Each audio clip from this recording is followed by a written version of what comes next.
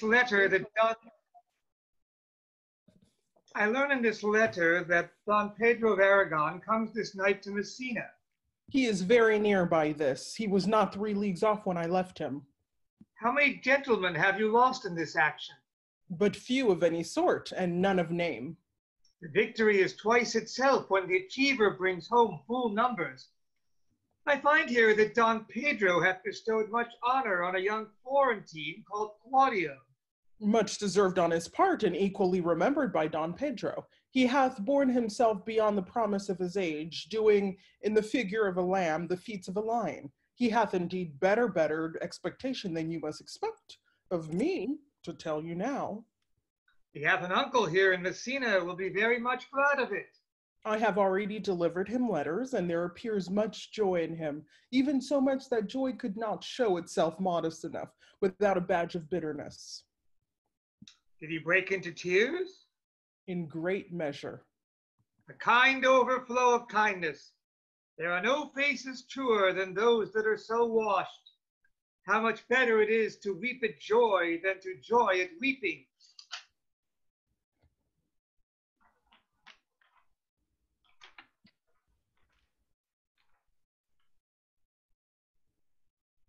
I pray you, is Signor Montanto returned from the wars or no?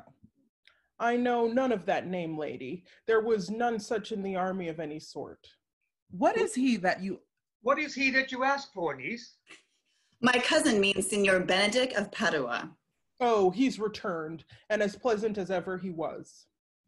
He set up his bills here in Messina and challenged Cupid at the flight, and my uncle's fool, reading the challenge, subscribed for Cupid and challenged him at the bird bolt.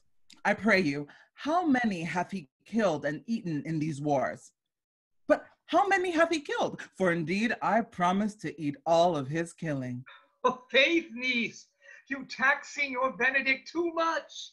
But he'll meet with you, I doubt it not. He hath done good service, lady, in these wars. You had musty victual, and he hath hope to eat it. He is a very valiant trencherman. He hath an excellent stomach. And a good soldier too, lady. And a good soldier to a lady. But what is he to a lord? A lord to a lord, a man to a man, stuffed with all honorable virtues. It is so indeed. He is no idea less than a stuffed man, but for the stuffing. Well, we are all mortal. You must not, sir, mistake my niece. And there is a kind of merry war betwixt Signor Benedick and her. They never meet, but there is a skirmish of wit between them. Alas, he gets nothing by that. In our last conflict, 4 of his 5 wits went halting off, and now is the whole man governed with 1. So that if he have wit enough to keep himself warm, let him bear it for a difference between himself and his horse. For it is all the wealth that he hath left. To be known a reasonable creature. Who is his companion now? He hath every month a new sworn brother. It's possible. Very easily possible. He wears his faith, but as the fashion of his hat, it ever changes with the next block. I see, lady. The gentleman is not in your books. No? And he were, I would burn my study. But I pray you, who is his companion? Is there no young squarer now that will make a voyage with him to the devil? He is in the company of the right noble Claudio. Oh, Lord, he will hang upon him like a disease. He is sooner caught than the pestilence, and the taker runs presently mad. God help the noble Claudio. If he have caught the Benedick, it will cost him £1,000 or I be cured. I will hold friends with you, lady. Do, good friend. You will never run mad, niece. No, not till a hot January. Don Pedro is approached. Good Signor Leonato, you are come to meet your trouble. The fashion of the world is to avoid cost, and you encounter it. Never came trouble to my house in the likeness of your grace. For trouble being gone, comfort should remain. But when you depart from me, sorrow abides and happiness takes its leave. You embrace your charge too willingly. I think this is your daughter. Her mother hath many times told me so. Were you in doubt, sir, that you asked her? Signor Benedick, no, for then were you a child. Oh, you have it full, Benedick. We may guess by what you are being a man. Truly, the lady father's herself. Be happy, lady, for you are like an honorable father. If Signor Leonato be her father, she would not have his head on her shoulders for all Messina, as like him as she is. I wonder that you will still be talking, Signor Benedick. Nobody marks you. What, my dear Lady Disdain, are you yet living? Is it possible Disdain should die while she hath such meat food to feed it as Signor Benedick? Courtesy itself must convert to disdain if you come in her presence. Then is courtesy a turncoat. But it is certain that I am loved of all ladies, only you excepted. And I could find in my heart that I had not a hard heart, for truly I love none. A dear happiness to women. They would else have been troubled with a pernicious suitor. I thank God and my cold blood, I am of your humor for that. I'd rather hear my dog bark at a crow than a man swear he loves me. God keep your ladyship still in that mind, so some gentleman or other shall scape a predestinate scratched face. Scratching could not make it worse, and 'twere such a face as yours were. Well, you are a rare parrot teacher. A bird of my tongue is better than a beast of yours. I would my horse had the speed of your tongue, and so good a continuer. But keep your way, in God's name I'll have none. You always end with a jade's trick. I know you of old. That is the sum of all, Leonato. Signor Claudio and Signor Benedick, my dear friend Leonato, hath invited you all. I tell him we shall stay here at least a month, and he heartily prays some occasion may detain us longer. I dare swear he is no hypocrite, but prays from his heart. If you swear, my lord, you shall not be forsworn. Let me bid you welcome, my lord. Being reconciled to the prince your brother, I owe you all duty. I thank you. I am not of many words, but I thank you. Please, if your grace, lead on. Your hand, Leonato. We will go together. Benedick, didst thou note the daughter of Signor Leonato? I noted her not, but I looked on her. Is she not a modest young lady? Do you question me as an honest man should do for my simple true judgment? Or would you have me speak after my custom as being a professed tyrant to their sex? No, I pray thee, speak in sober judgment. Why, in faith, methinks she's too low for a high praise, too brown for a fair praise, and too little for a great praise. Only this commendation I can afford her, that she were any other than she is, she were unhandsome. And being no other but as she is, I do not like her. Thou thinkest I am in sport, I pray thee, tell me truly how thou likest her. Would you buy her, that you inquire after her? Could the world buy such a jewel? Yea, and a case to put it into.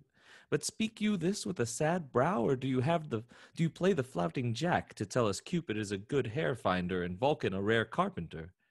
Come, in what key shall a man take you to go in the song? In mine eye she is the sweetest lady that ever I looked on. I can see yet without spectacles, and I see no such matter. There's her cousin, and she were not possessed with a fury, exceeds her as much in beauty as doth the 1st of May doth the last of December. But I hope you have no intent to turn husband, have you? I would scarce trust myself, though I had sworn to the contrary, if Hero would be my wife. Is it come to this? In faith, hath not the world one man, but he will wear his cap with suspicion? Shall I never see a bachelor of 80 again? Go to with faith, and thou wilt needs thrust thy neck into a yoke, wear the print of it, and sigh away Sundays. Look, Don Pedro is returned to seek you. What secret hath held you here, that you followed not to Leonato's? I would your grace would constrain me to tell. I charge thee on thy allegiance. You hear, Count Claudio? I can keep a secret as a dumb man. I would have you think so, but on my allegiance, mark you this, on my allegiance, he is in love. With who? Now that is your grace's part. Mark how short his answer is. With hero Leonato's short daughter. If this were so, so were it uttered. Like the old tale, my lord. It is not so, nor 'twas not so, but indeed God forbid it should be so. If my passion change not shortly, God forbid it should be otherwise. Amen, if you love her. For the lady is very well worthy. You speak this to fetch me in, my lord. By my troth, I speak my thought. And in faith, my lord, I spoke mine. And by my 2 faiths and troths, my lord, I spoke mine. That I love her, I feel. Well, that she is worthy, I know. That I neither feel how she should be loved, nor know how she should be worthy, is the opinion that fire cannot melt out of me. I will die in it at the stake. Was ever an obstinate heretic in the despite of beauty. And never could maintain his part but in the force of his will. That a woman conceived me, I thank her. That she brought me up, I likewise give her most humble thanks. But that I will have a recheat winded in my forehead, or hang a bugle in an invisible baldric, all women shall pardon me. Because I will not do them the wrong to mistrust any, I will do myself the right to trust none. And the fine is, for the which I may go the finer, I will live a bachelor. I shall see thee, ere I die, look pale with love. Oh, with anger, with sickness, or with hunger, my lord, not with love. Prove that ever I lose more blood with love than I will get again with drinking. Pick out mine eyes with the ballad maker's pen, and hang me up at the door of the brothel house for the sign of blind Cupid. Well, if ever thou dost fall from this faith, thou wilt prove a notable argument. If I do, hang me in a bottle like a cat and shoot at me. And he that hits me, let him be clapped on the shoulder and called Adam. Well, as time shall try. In the time, the savage bull doth bear the yoke. The savage bull may, but if ever the sensible Benedick bear it, pluck off the bull's horns and set them in my forehead, and let me be vilely painted, and in such great letters as they write, here is good horse to hire, let them signify under my sign, here you may see Benedick, the married man. If this should ever happen, thou wouldst be horn mad. Nay, if Cupid have not spent all his quiver in Venice, thou wilt quake for this shortly. I look for an earthquake too, then. Well, you temporize with the hours. In the meantime, good Signor Benedick, repair to Leonato's. Commend me to him, and tell him I will not fail him at supper. For indeed he hath made great preparation. I have almost matter enough in me for such an embassage, and so I commit you To the tuition of God from my house if I had it. The 6th of July, your loving friend Benedick. Nay, mock not, mock not. The body of your discourse is sometimes guarded with fragments, and the guards are but slightly basted on neither. Ere you flout old ends any further, examine your conscience. And so I leave you. My liege, your highness may now do me good. My love is thine to teach. Teach it but how, and thou shalt see how apt it is to learn any hard lesson that may do thee good. Hath Leonato any son, my lord? No child but hero. She's his only heir. Dost thou affect her, Claudio? Oh, my lord, when you went onward in this ended action, I looked upon her with a soldier's eye that liked, but had a rougher task in hand than to drive liking to the name of love. But now I am returned, and that war thoughts have left their places vacant, in their rooms come thronging soft and delicate desires, all prompting me how fair young hero is, saying, I liked her ere I went to wars. And thou wilt be like a lover presently, and tire the hearer of a book of words. If thou dost love fair hero, cherish it. I will break with her and with her father, and thou shalt have her. Was it not to this end that thou beganest to twist so fine a story? How sweetly you do minister to love that knows love's grief by his complexion. But lest my liking prove too sudden, I would have salved it with a longer treatise. What need the bridge much broader than the flood? The fairest grant is the necessity. Look, what will serve is fit. 'Tis once thou lovest, and I will fit thee with the remedy. I know we shall have a revelling tonight.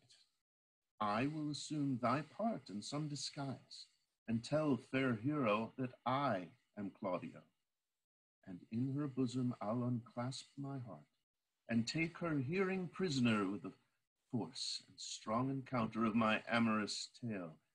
Then, after, to her father will I break, and the conclusion is, she shall be thine. In practice, let us put it presently.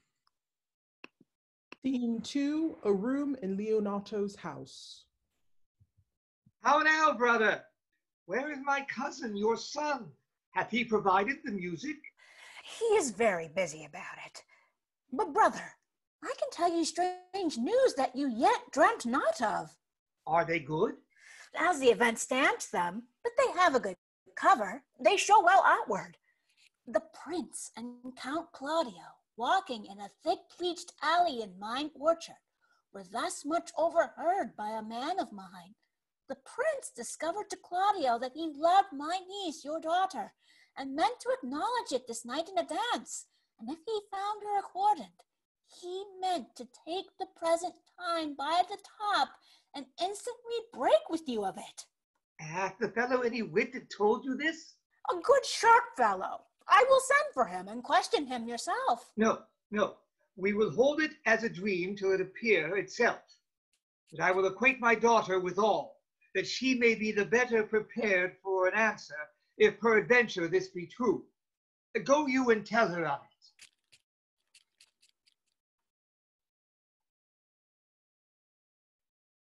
What the good year, my lord? Why are you thus out of measure sad? Oh, there is no measure in the occasion that breeds, therefore the sadness is without limit. You should hear reason. Oh, and when I have heard it, what blessings brings it?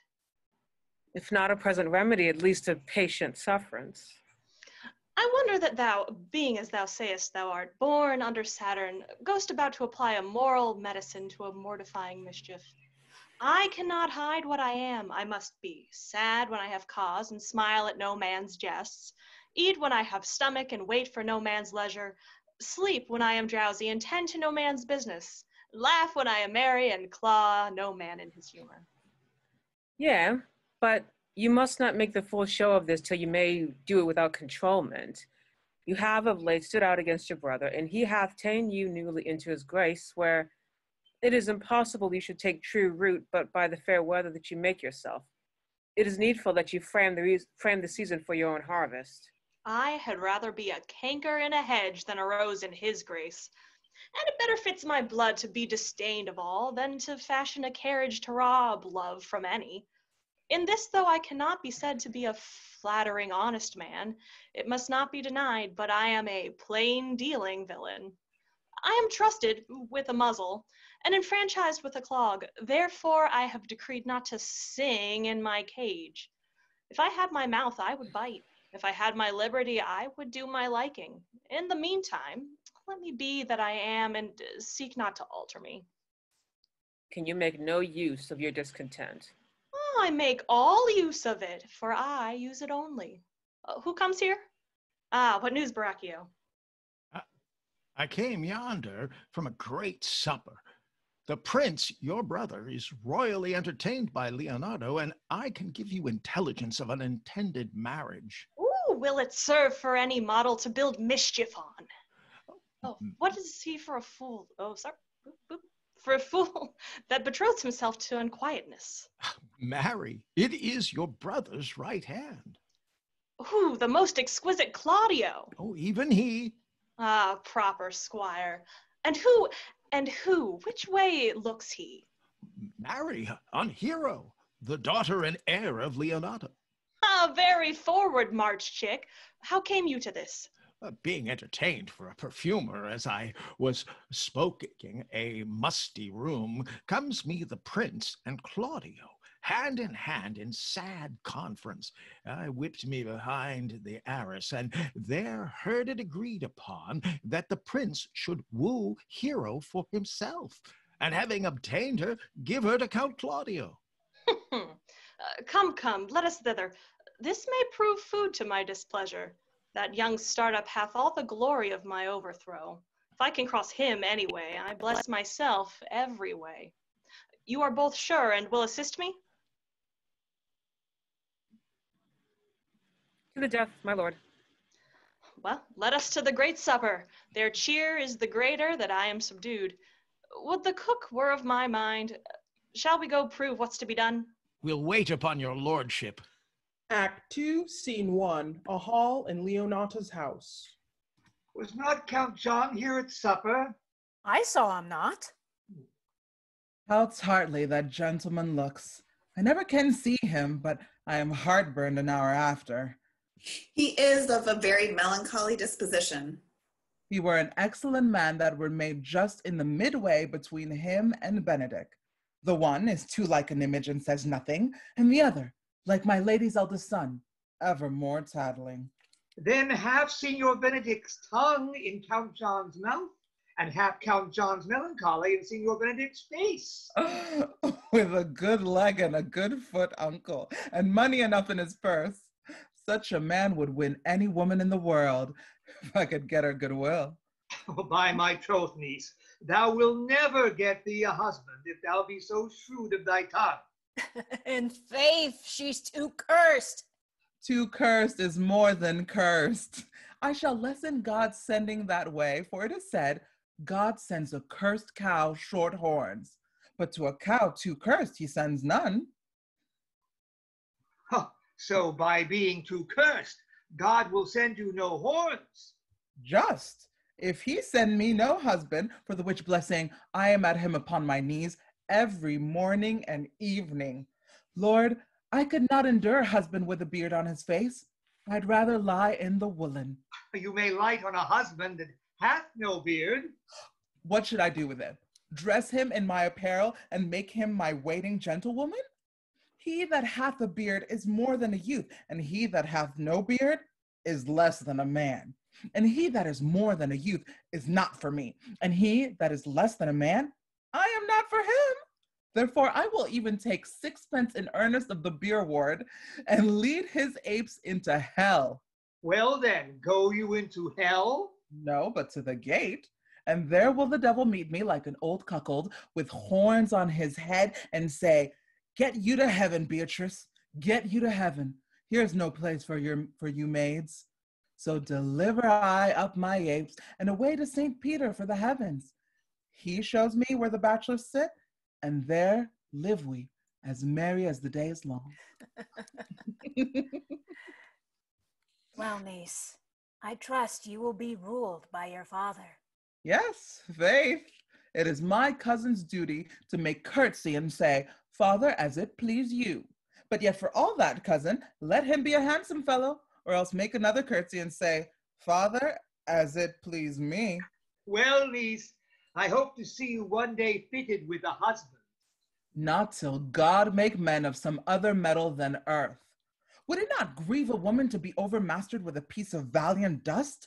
To make an account of her life to a clod of wayward man? No, uncle, I'll none. Adam's sons are my brethren, and truly I hold it a sin to match in my kindred. Daughter, remember what I told you. If the prince do solicit you in that kind, you know your answer. The fault will be in the music, cousin. If you be not wooed in good time, if the prince be too important, tell him there is measure in everything, and so dance out the answer. For hear me, hero, wooing, wedding, and repenting is as a Scotch jig, a measure, a syncopace. The first suit is hot and hasty like a Scotch jig, and full as fantastical. The wedding, mannerly modest as a measure, full of state and ensignry, and then comes repentance, and with his bad legs falls into the syncopace faster and faster till he sink into his grave. Cousin, You apprehend passing shrewdly. I have a good eye, uncle. I can see a church by daylight. Ah, the revelers are entering. Brother, make good room. Lady, will you walk about with your friend? So you walk softly and look sweetly and say nothing. I'm yours for the walk, and especially when I walk away. With me in your company? I may say so, when I please. And when please you to say so?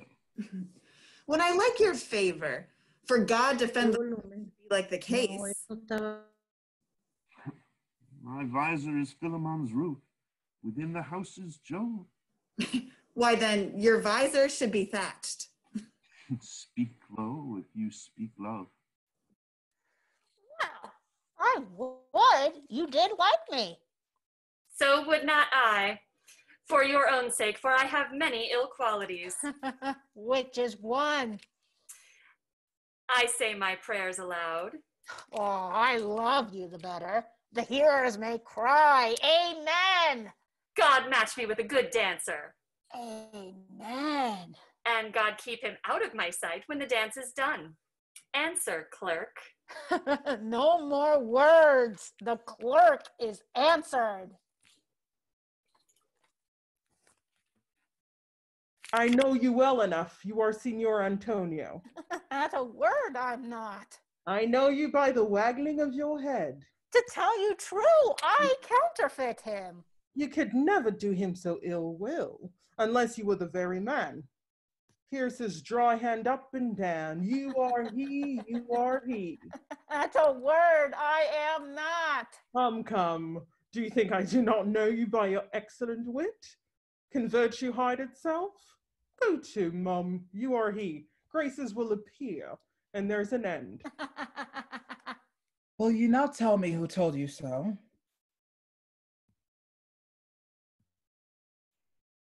No, you shall pardon me. Nor will you not tell me who you are? Not now. That I was disdainful and that I had my good wit out of the 100 mercy takes. Well, this was Signor Benedick that said so. What's he? I'm sure you know him well enough. Not I, believe me. Did he never make you laugh? I pray you, what is he? Why, he's the prince's jester, a very dull fool, only his gift is in devising impossible slanders. None but libertines delight in him, and the commendation is not in his wit, but in his villainy. For he both pleases men and angers them, and then they laugh at him and beat him. I'm sure he is in the fleet. I would he had boarded me. When I know the gentleman, I'll tell him what you say. Do! He'll but break a comparison or two on me, which, peradventure not marked or not laughed at, strikes him into melancholy. And then there's a partridge wing saved, for the fool will eat no supper that night. We must follow the leaders. In every good thing. Nay, if they lead to any ill, I will leave them at the next turning. Sure my brother is amorous on Hero, and hath withdrawn her father to break with him about it. The ladies follow her, and but one visor remains. And that is Claudio. I know him by his bearing. Are you not, Signor Benedick? You know me well. I am he. Signor, you are very near my brother in his love. He is enamored on Hero. I pray you, dissuade him from her. She is no equal for his birth. You may do the part of an honest man in it. How know you he loves her? I heard him swear his affection. So did I too, and he swore he would marry her tonight. Come, let us to the banquet. Thus answer I in the name of Benedick, but hear these ill news with the ears of Claudio. 'Tis certain so, the prince woos for himself. Friendship is constant in all other things, save the office and affairs of love. Therefore all hearts in love use their own tongues. Let every eye negotiate for itself and trust no agent, for beauty is a witch against whose charms faith melteth into blood. This is an accident of hourly proof which I mistrusted not. Farewell, therefore, hero. Count Claudio. Yea, the same. Come, will you go with me? Whither? Even to the next willow, about your own business, County. What fashion will you wear the garland of? About your neck, like an usurer's chain, or under your arm, like a lieutenant's scarf? You must wear it one way, for the prince hath got your hero. I wish him joy of her. Why, that's spoken like an honest drovier. So they sell bullocks. But did you think the prince would have served you thus? I pray you leave me. Oh, now you strike like the blind man. 'Twas the boy that stole your meat, and you'll beat the post. If it will not be, I'll leave you. Alas, poor hurt fowl. Now will he creep into the sedges.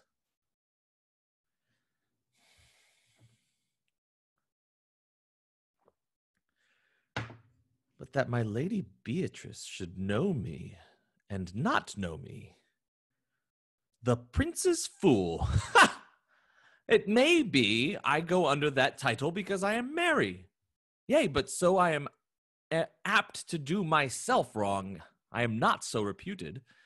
It is the base, though bitter disposition of Beatrice that puts the world into her person and so gives me out. Well, I'll be revenged as I may. Now, Signor, where's the Count? Did you see him? Troth, my lord, I have played the part of Lady Fame. I found him here as melancholy as a lodge in a warren. I told him, and I think I told him true, that your grace had got the goodwill of this young lady. And I offered him my company to a willow tree, either to make him a garland as being forsaken, or to bind him up a rod as being worthy to be whipped. You whipped? What's his fault? The flat transgression of a schoolboy who, being overjoyed with finding a bird's nest, shows it his companion, and he steals it. Don't make it just a transgression. The transgression is in the stealer. Yet it had not been amiss. The rod had been made, and the garland too, for the garland he might have worn himself, and the rod he might have bestowed on you, who, as I take it, have stolen his bird's nest. Oh, I will but teach them to sing, and restore them to the owner. If their singing answer your saying, by my faith you say honestly. Lady Beatrice hath a quarrel with you. The gentleman that danced with her told her she is much wronged by you. Oh, she misused me past the endurance of a block. An oak with but one green leaf on it would have answered her. My very visor began to assume life and scold with her. She told me, not thinking I had been myself, that I was the princess jester, that I was duller than a great thaw, huddling jest upon jest with such impossible conveyance upon me that I stood like a man at a mark, with a whole army shooting at me. She speaks poniards, and every word stabs. If her breath were as terrible as her terminations, there were no living near her. She would infect to the North Star. Ugh, I would not marry her, though she were endowed with all that Adam had left him before he transgressed. She would have made Hercules have turned spit, yea, and have cleft his club to make the fire, too.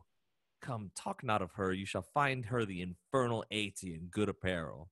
I would to God some scholar would conjure her, for certainly while she is here, a man may live as quiet in hell as in a sanctuary, and people sin upon purpose because they would rather go thither. So, indeed, all disquiet, horror, and perturbation follows her. And look, here she comes.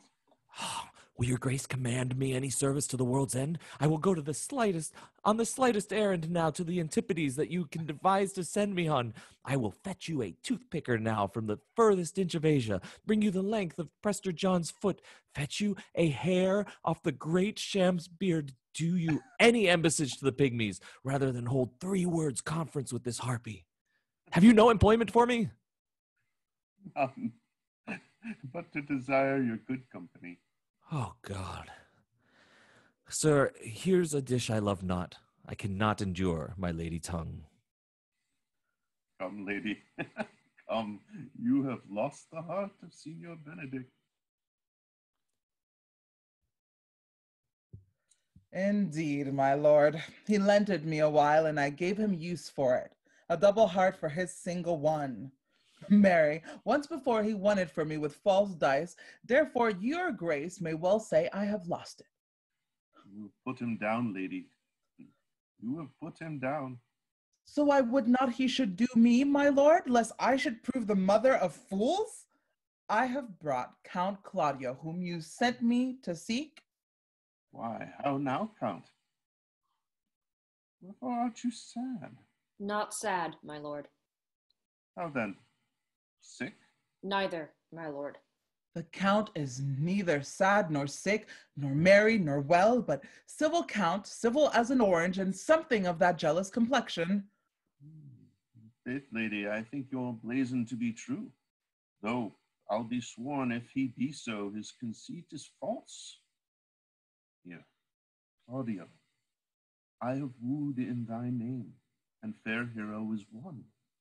I have broke with her father, and his good will obtained. Name the day of marriage, and God give thee joy.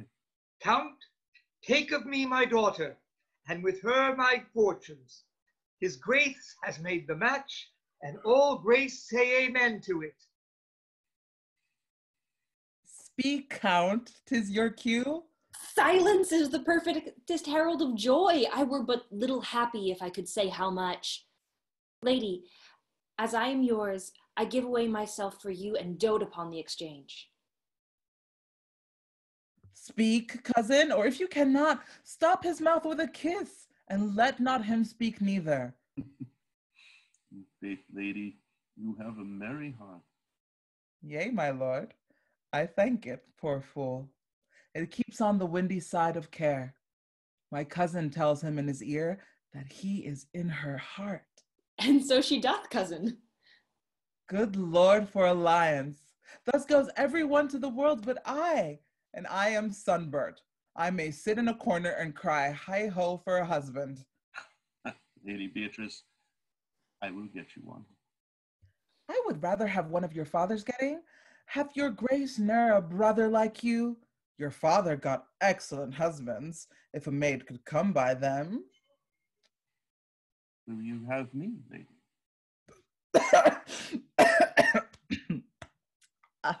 No, my lord, unless I might have another for working days. Your grace is too costly to wear every day.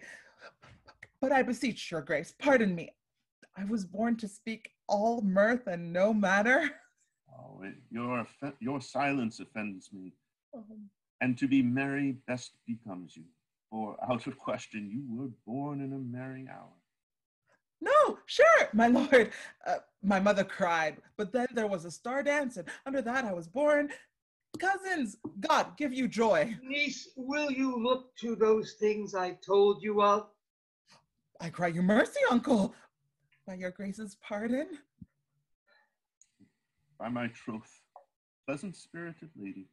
There is little of the melancholy element in her, my lord.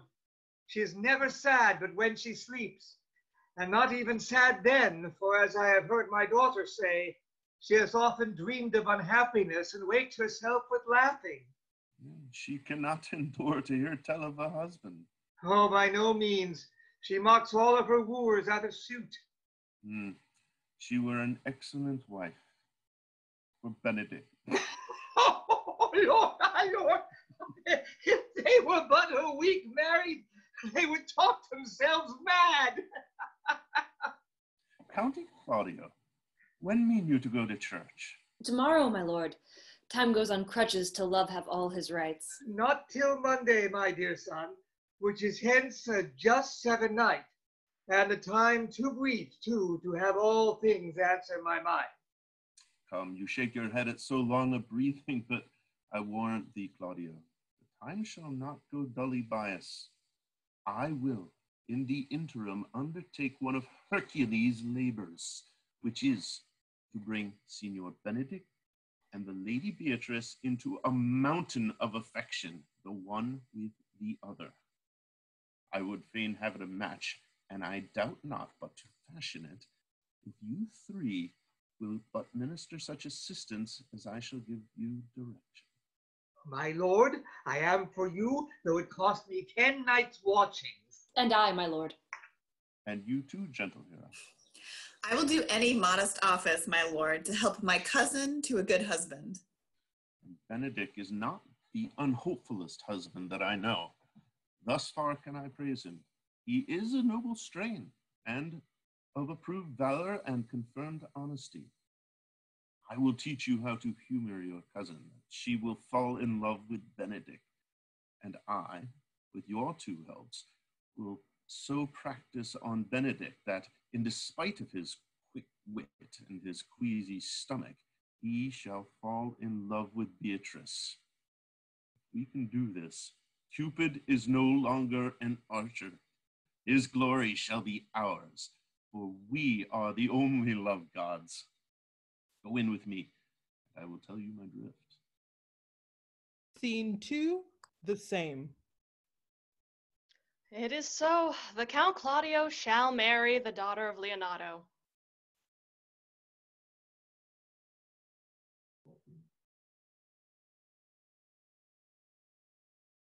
Yea, my lord, but I can cross it. Any bar, any cross, any impediment will be medicinable to me. I am sick in displeasure to him. And whatsoever comes athwart his affection ranges evenly with mine. How canst you cross this marriage? Not honestly, my lord, but so covertly that no dishonesty shall appear in me. Show me briefly how. Well, I think I told your lordship a year since how much I am in the favor of Margaret, the waiting gentlewoman to Hero. I remember. Well, I can, at any seasonable instant of the night, appoint her to look out at her lady's chamber window.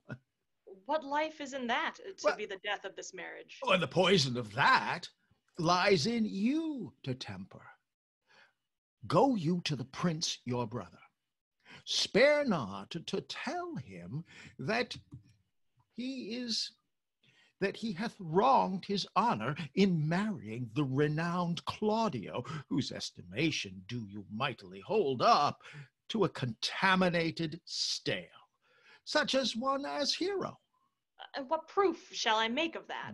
Proof enough to misuse the prince, to vex Claudio, to undo Hero, and kill Leonato. Look you for any other issue? Well, only to despite them I will endeavor anything. Well, go then. Find me a meet hour to draw Don Pedro and the Count Claudio alone. Tell them that you know that Hero loves me. Intend a kind of zeal both to the prince and Claudio, as, in love of your brother's honor, who hath made this match, and his friend's reputation, who is thus likely to be cozened with the semblance of a maid, that you have discovered thus. They will scarcely believe this without trial. But offer them instances, which shall bear no less likelihood than to see me at her chamber window. Hear me call her Margaret Hero. Hear Margaret term me Claudio, and bring them to see this the very night before the intended wedding. For in the meantime, I will so fashion the matter that Hero shall be absent, and there shall appear such seeming truth of Hero's disloyalty that jealousy shall be called assurance, and all the preparation overthrown. Grow this to what adverse issue it can. I will put it in practice. Be cunning in the working of this, and thy fee is 1,000 ducats. Be you constant in the accusation, and my cunning shall not shame me. I will go presently and learn their day of marriage. Scene 3, Leonato's orchid. Boy? Senor? In my chamber window lies a book. Bring it hither and to me in the orchard. I'm here already. I know that, but I would have thee hence and here again.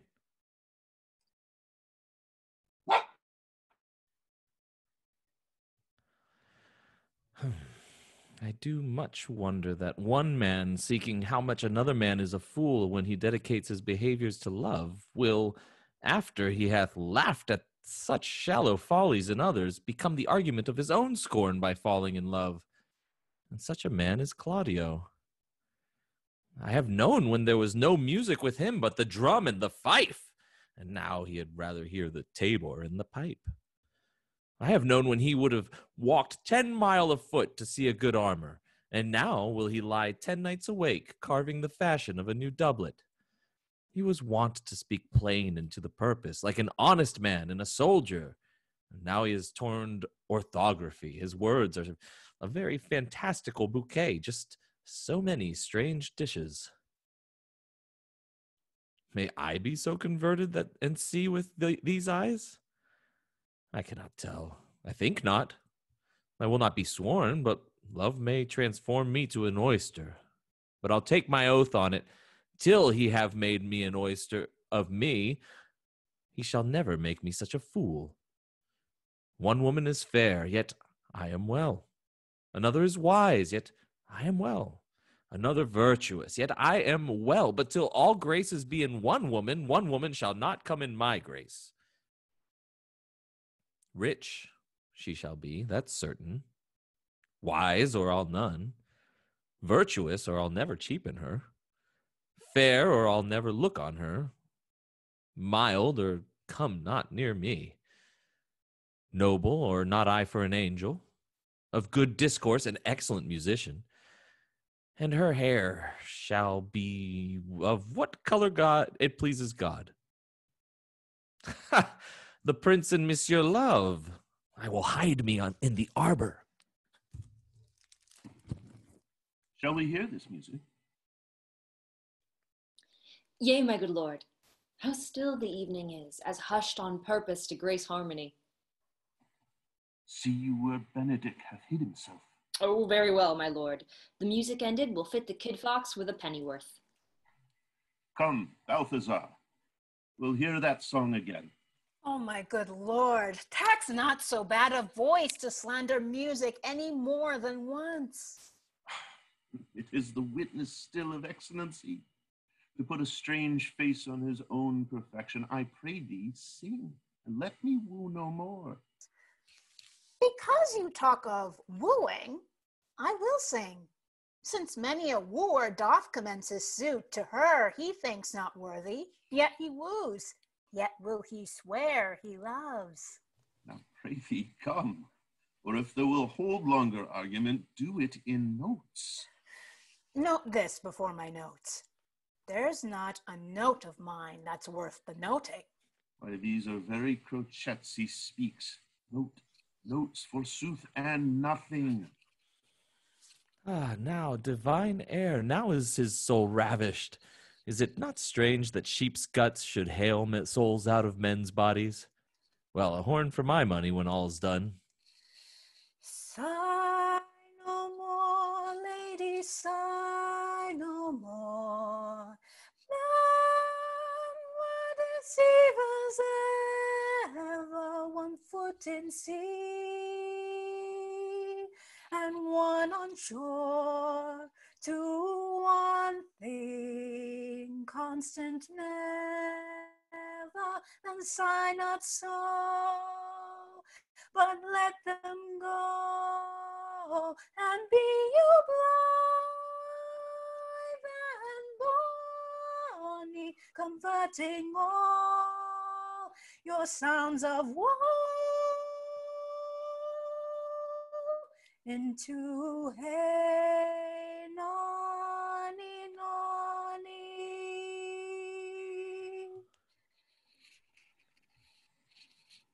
By my troth, a good song.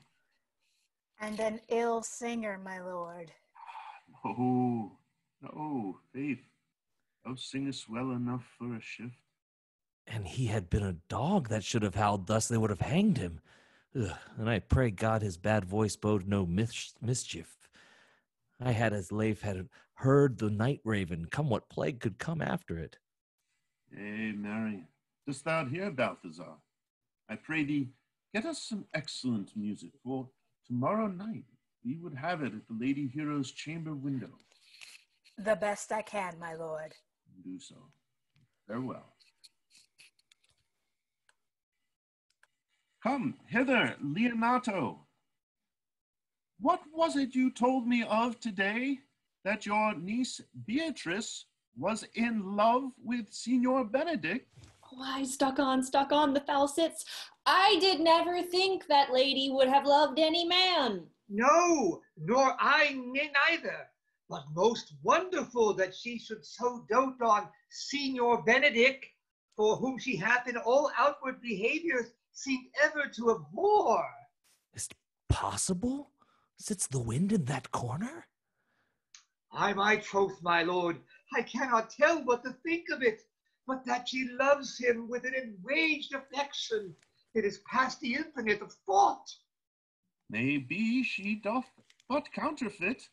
Faith, like enough. Oh God, counterfeit! Oh, there was never counterfeit of passion come so near the life of passion as she discovers it. Why? What effects of passion shows she?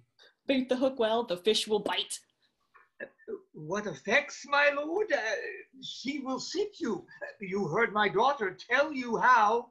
She did indeed. How? How? Pray you. You amaze me. I thought her spirit had been invincible against all assaults of affection. I would have sworn it had, my lord, especially against Benedick. I should think this a gull, but that the white-bearded fellow speaks it. Knavery cannot sure hide himself in such reverence. He hath ta'en the affection. Hold it up. Hath she made her affection known to Benedick? No, and she swears she never will. That's her torment. 'Tis true indeed, so your daughter says. Shall I, says she, that have so often countered him with scorn, write to him that I love him? This says she now, when she is beginning to write to him, for she'll be up 20 times a night, and there she will sit in her smock till she have writ a sheet of paper. My daughter tells all. Now that you talk of a sheet of paper, I remember a pretty jest your daughter told us of. Oh, when she had writ it, and she was reading it over, she found Benedick and Beatrice between the sheet. That. As she tore the letter into 1,000 halfpence, railed at herself that she should be so immodest to write to one that she knew would flout her. I measure him, says she, by my own spirit, for I should flout him if he writ to me. Yea, though I love him, I should. Then down upon her knees she falls, weeps, sobs, beats her heart, tears her hair, prays, curses. Oh, sweet Benedick, God give me patience. Oh, she doth indeed. My daughter says so. And the ecstasy hath so much overborne her that my daughter is sometimes afeared that she will do a desperate outrage to herself. It is very true. It were good that Benedick knew of it by some other, if she will not discover it. To what end? He would make sport of it and torment the poor lady worse. And he should. It were an alms to hang him.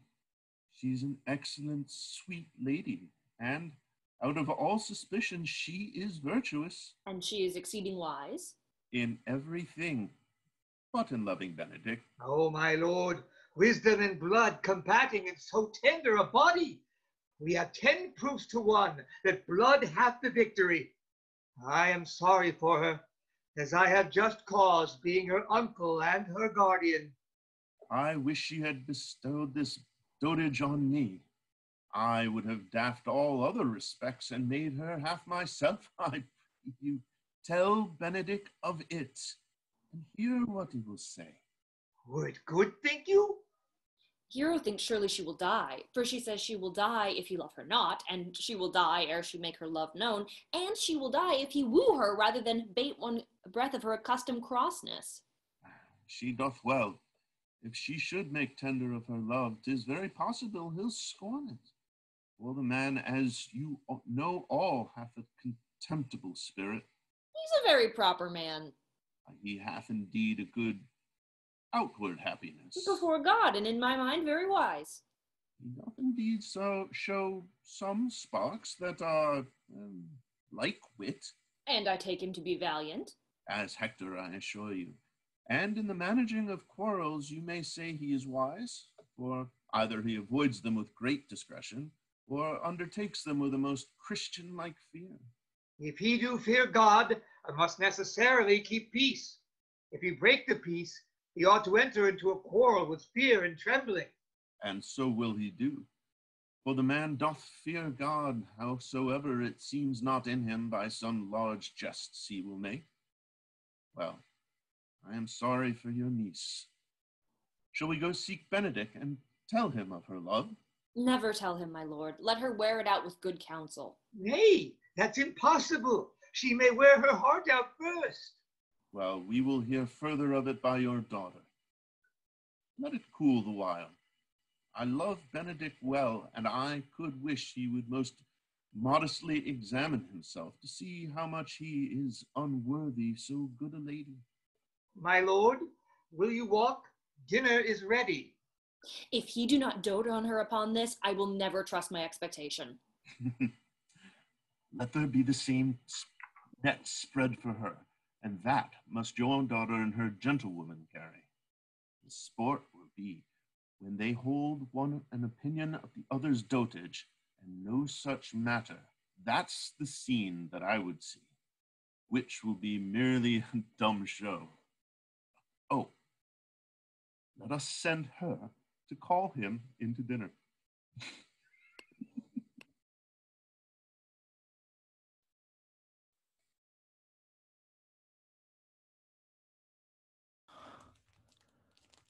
This can be no trick. The conference was sadly born. They have the truth of this from Hero. They seem to pity the lady. It seems her affections have their full bent. Love me! Why, it must be requited. I hear how I am censured. They say I will bear myself proudly if I perceive the love come from her. They say, too, that she will rather die than give any sign of affection. I did never think to marry. I must not seem proud. Happy are they that hear their detractions and can put them to mending. They say the lady is fair. 'Tis truth, I can bear them witness. And virtuous, 'tis so, I cannot reprove it. And wise, but for loving me. By my troth, it is no addition to her wit, nor no great argument of her folly, for I will be horribly in love with her. I may chance have some odd quirks and remnants of wit broken on me, because I have railed so long against marriage, but doth the appetite not alter? A man loves the meat in his youth, and he cannot endure in his age. Shall quips and sentences and these paper bullets of the brain awe a man from the career of his humor? No. The world must be peopled.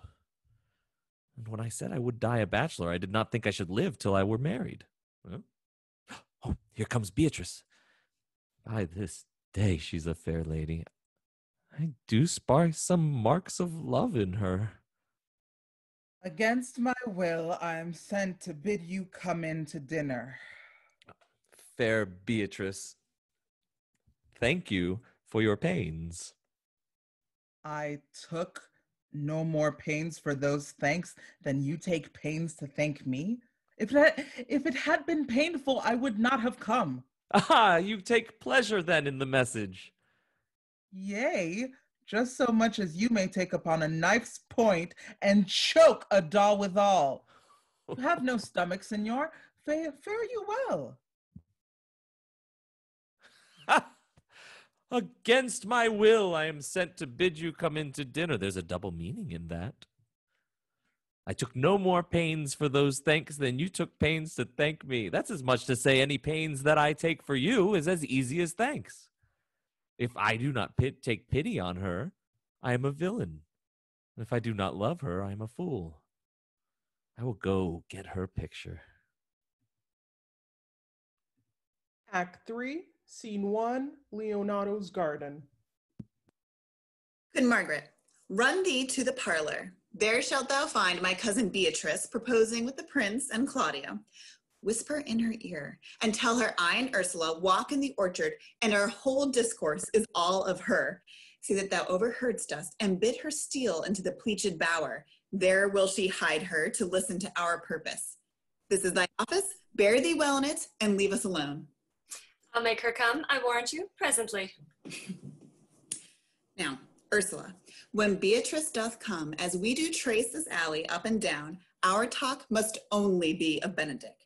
When I do name him, let it be thy part to praise him more than ever man did merit. My talk to thee must be how Benedick is sick in love with Beatrice. Of this matter is little Cupid's crafty arrow made, that wounds only by hearsay. Now begin. For look where Beatrice, like a lapwing, runs close by the ground to hear our conference. The pleasantest angling is to see the fish cut with her golden oars the silver stream, and greedily devour the treacherous bait. So angle we for Beatrice, who even now is couched in the woodbine couverture. Hear ye not my part of the dialogue? And we go near her, that her ear lose nothing of the false sweet bait that we lay for her. No, truly, Ursula, she is too disdainful. I know her spirits are as coy and wild as haggards of the rock. But are you sure that Benedick loves Beatrice so entirely? So says the prince and my new betrothed lord. And did they bid you tell her of it, madam? They did entreat me to acquaint her of it, but I persuaded them, if they loved Benedick, to wish him wrestle with affection and never let Beatrice know of it. Why did you so? Doth not the gentleman deserve as fortunate a bed as ever Beatrice shall couch upon? Oh, God of love, I know he doth deserve as much as may be yielded to a man, but nature never framed a woman's heart of prouder stuff than that of Beatrice. Disdain and scorn ride sparkling in her eyes, misprizing what they look on, and her wit values itself so highly that to her all matter else seems weak. She cannot love, nor take no shape, nor project of affection. She is so self-endeared. Sure, I think so. And therefore certainly it were not good she knew his love, lest she make sport of it. You speak truth. I never yet saw a man how wise, how noble young, how rarely featured, but she would spell him backward. If fair-faced, she would swear the gentleman should be her sister. If tall, a lance ill-headed. If low, an agate very vilely cut. If speaking, why a vein blown with all winds. If silent, why a block moved with none. So turns she every man the wrong side out, and never gives to truth and virtue that which simpleness and merit purchaseth. Sure, such carping is not commendable. No, not to be so odd, and from all fashions as Beatrice is, cannot be commendable. But who dare tell her so? If I should speak, she would mock me into air, or she would laugh at me out of myself, press me to death with wit. Therefore, let Benedick, like covered fire, consume away in sighs, waste inwardly. It were a better death to die with mocks, which is as bad as dying with tickling. Yet tell her of it. Hear what she will say. No. Rather, I will go to Benedick and counsel him to fight against his passion. And truly I'll devise some honest slanders to stain my cousin with. One doth not know how much an ill word may empoison liking. Oh, do not do your cousin such a wrong. She cannot be so much without true judgment, having so swift and excellent a wit, as she is prized to have us to refuse so rare a gentleman as Signor Benedick. He is the only man of Italy. Always accepted, my dear Claudio. I pray you, be not angry with me, madam. Speaking my fancy, Signor Benedick, for shape, for bearing, argument, and valor, goes foremost in report through Italy. Indeed, he hath an excellent good name. His excellence did earn it, ere he had it. When are you married, madam? Oh, why, every day. Tomorrow. Come, go in. I'll show thee some attires and have thy counsel, which is best to furnish me tomorrow. She's limed, I warrant you. We have caught her, madam. If it proves so, then loving goes by haps. Some cupids kill with arrows, some with traps. What fire is in mine ears? Can this be true?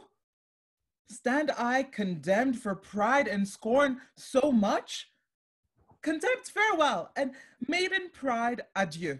No, glory lives behind the back of such. Benedick, love on, I will requite thee, taming my wild heart to thy loving hand. If thou dost love, my kindness shall incite thee to bind our loves up in a holy band. For others say thou dost deserve, and I believe it is better than reportingly.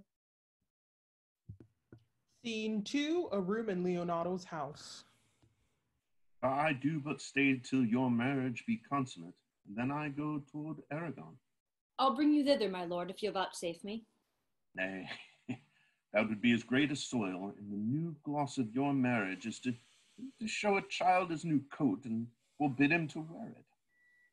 I will only be bold with Benedick for his company, for from the crown of his head to the sole of his foot, he is all mirth. He hath twice or thrice cut Cupid's bowstring, and the little hangman dare not shoot at him. He hath a heart as sound as a bell, and his tongue is the clapper. For what his heart thinks, his tongue speaks. Gallants, I am not as I have been. So say I. Methinks you are sadder. I hope he is in love. Oh, hang him, truant. There is no true drop of blood in him to be touched with love. If he be sad, he wants money. I have the toothache. Draw it. Hang it. You must hang it first and draw it afterwards. What? Sigh for the toothache? Where is but a humor or a worm? Well, every one can master a grief, but he that has it. Yet say I, he is in love. There is no appearance of fancy in him, unless it be a fancy that he hath to strange disguises, as to be a Dutchman today, Frenchman tomorrow, or in the shape of two countries at once, as a German from the waist downwards, all slops, and a Spaniard from the waist upward, no doublet. Unless he have a fancy to this foolery, as it appears he hath, he has no fool for fancy, as you would have it appear he is. If he be not in love with some woman, there is no believing old signs. He brushes his hat o' mornings. What should that bode? Hath any man seen him at the barber's? No, but the barber's man hath been seen with him, and the old adornment of his cheek hath already stuffed tennis balls. Indeed, he looks younger than he did by the loss of a beard. Nay, rubs himself with civet. Can you smell him out by that? That's as much to say the sweet youth's in love. The greatest note of it is his melancholy. And when was he wont to wash his face? Yea, or to paint himself, for the which I hear what they say of him. Nay, but his jesting spirit, which is now crept into lute string and is governed by stops. Indeed, that tells a heavy tale for him. Conclude, he is in love. Nay, but I know who loves him. That what I know too. I warrant one that knows him not. Yes, and his ill conditions, and, despite of all of that, dies for him. She shall be buried with her face upward. Yet is this no charm for the toothache? Old Signor, walk aside with me. I have studied 8 or 9 wise words to speak to you, which these hobby horses must not hear. For my life, to break with him about Beatrice. 'Tis even so. Hero and Margaret have played their parts with Beatrice, and then the two bears will not bite another when they meet. My lord and brother, God save you. Good den, brother. If your leisure served, I would speak with you. In private? If it please you, yet Count Claudio may hear, for what I would speak of concerns him. What's the matter? Means your lordship to be married tomorrow. You know he does. I know not that when he knows what I know. If there be any impediment, I pray you discover it. You may think I love you not. Let that appear hereafter, and aim better at me by that I now will manifest. For my brother, I think he holds you well, and in dearness of heart hath hoped to effect your ensuing marriage. Surely suit ill spent and labor ill bestowed. Why? What's the matter? I came hither to tell you, and circumstances shortened, for she has been too long a talking of the lady is disloyal. Ooh, hero? Even she, Leonato's hero, your hero, every man's hero. Disloyal? The word is too good to paint out her wickedness. I could say she were worse. Think you of a worse title, and I will fit it to her. Wonder not till further warrant. Go but with me tonight. You shall see her chamber window entered, even the night before her wedding day. If you love her then, tomorrow wed her, but it would better fit your honor to change your mind. May this be so? I will not think it. If you dare not trust that you see, confess not that you know. If you will follow me, I will show you enough.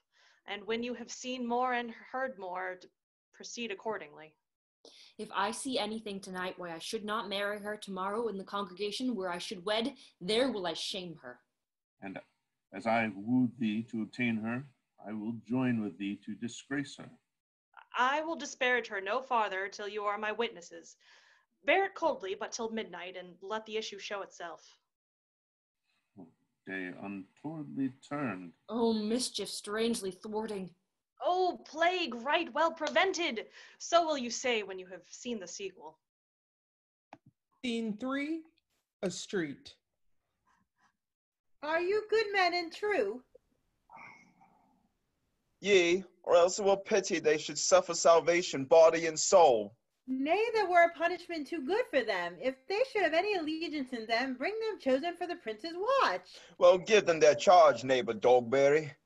First, who think you the most desirous man to be the constable? Hugh Oatcake, sir, or George Sequel, for they can write and read. Come hither, neighbor Sequel. God hath blessed you with a good name. To be well-favored man is a gift of fortune, but to write and read comes by nature. Both which, Master Constable? You have, I knew would be your answer. Well, for your favor, sir, why give God thanks and make no boast of it? And for your writing and reading, let that appear that there is no need of such vanity. You are thought here to be the most senseless and fit man for the constable of the watch. Therefore bear you the lantern. This is your charge. You shall comprehend all vagrant men. You are to bid any man stand in the prince's name. How? If I will not stand? Why then take no note of him, but let him go and presently call the rest of the watch together, and thank God you are rid of a knave. If he will not stand where he is bidden, he is none of the prince's subjects. True, and they are to meddle with none but the prince's subjects. You shall also make no noise in the streets, for the watch to babble and to talk is most tolerable and not to be endured. We would rather sleep than talk. We know what belongs to a watch. Why, you speak like an ancient and most quiet watchman, for I cannot see how sleeping should offend. Only have a care that your bills not be stolen. Well, you are to call at the alehouses and bid those that are drunk get them out to bed. How? If they will not? Why then let them alone till they are sober. If they make you not the better answer, you may say that they are not the men you took them for. Well, sir. If you meet a thief, you may suspect him by virtue of your office. To be no true man, for such kind men, the less you meddle or make with them, why the more is for your honesty. If we know him to be a thief, shall we not lay hands on him? Truly by your office you may, but I think that touch pitch will be defiled. The most peaceable way for you, if you do take a thief, is to let him show himself what is he and steal out of your company. You have been always called a merciful man, partner. Truly I would not hang a dog by my will, much more a man who hath any honesty in him. If you hear a child cry in the night, you must call to the nurse and bid her still it. How, if the nurse be asleep and will not hear us? Why then depart in peace, and let the child wake her with crying. For the ewe that will not hear her lamb when it bays, will never answer a calf when he bleats. 'Tis very true. 'Tis the end of the charge. You, constable, are to present the prince's own person. If you meet the prince in the night, you may stay him. Nay, by our lady, that I think I can help. 5 shillings to 1 ought when any man knows the statutes. He may stay him, marry not without the prince be willing. For indeed the watch ought to offend no man, and it is an offence to stay a man against his will. By our lady, I think it be so. Well, masters, good night. And there be any matter of wake chances, call me up, keep your fellows' counsel on your own, and good night. Come, neighbor. Well, masters, we hear our charge. Let us go sit here upon the church bench till 2, and then all to bed. One more word, honest neighbors.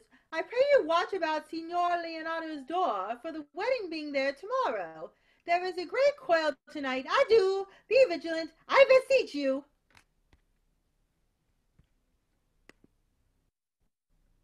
What, Conrade? Peace. Stir not. Conrade, I say. Here, man, I'm at thy elbow. Oh, mass, and my elbow itched. I thought there would be a scab follow.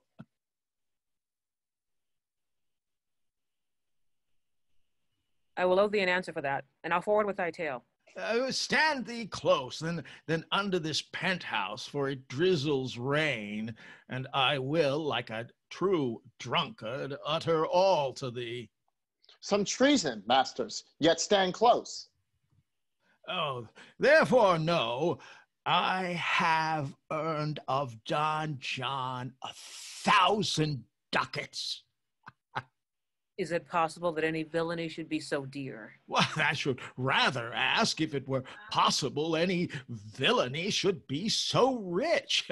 For when rich villains have need of poor ones, poor ones may make what price they will. I wonder at it. Oh, that shows thou art unconfirmed. Thou knowest the fashion of a doublet or a hat or a cloak is nothing to a man. Yes, it is apparel. Well, I mean the fashion. Yes, the fashion is the fashion. But tosh, I may as well say the fool's the fool. But seest thou not what a deformed thief this fashion is? I know that deformed. He's been a vile thief this 7 year. Goes up and down like a gentleman. I remember his name. Did that thou hear somebody? No, 'twas the van of the house. Seest thou not, I say, what a deformed thief this fashion is. How giddy it turns about all the hot bloods between 14 and 35, sometimes fashioning them like pharaohs, soldiers in the Riki painting. Well, sometimes like God Bell's priests in the old church window. Hey, sometimes, like the shaven Hercules in the smirched worm-eaten tapestry, where his codpiece seems as massy as his club. All this I see. Fashion wears up more apparel than the man, but art not thou thyself giddy with the fashion too, that thou hast shifted out of thy tale, and to tell it be of the fashion? Not so, neither, but no, I have tonight wooed Margaret, the lady's hero's gentleman by the name of Hero. She leans me out of the maester's chamber window, bids me 1,000 times good night. I tell this tale vilely. I should first tell thee how the Prince Claudio and my master, planted and placed and possessed by my master Don John, saw afar off in the orchard this amiable encounter.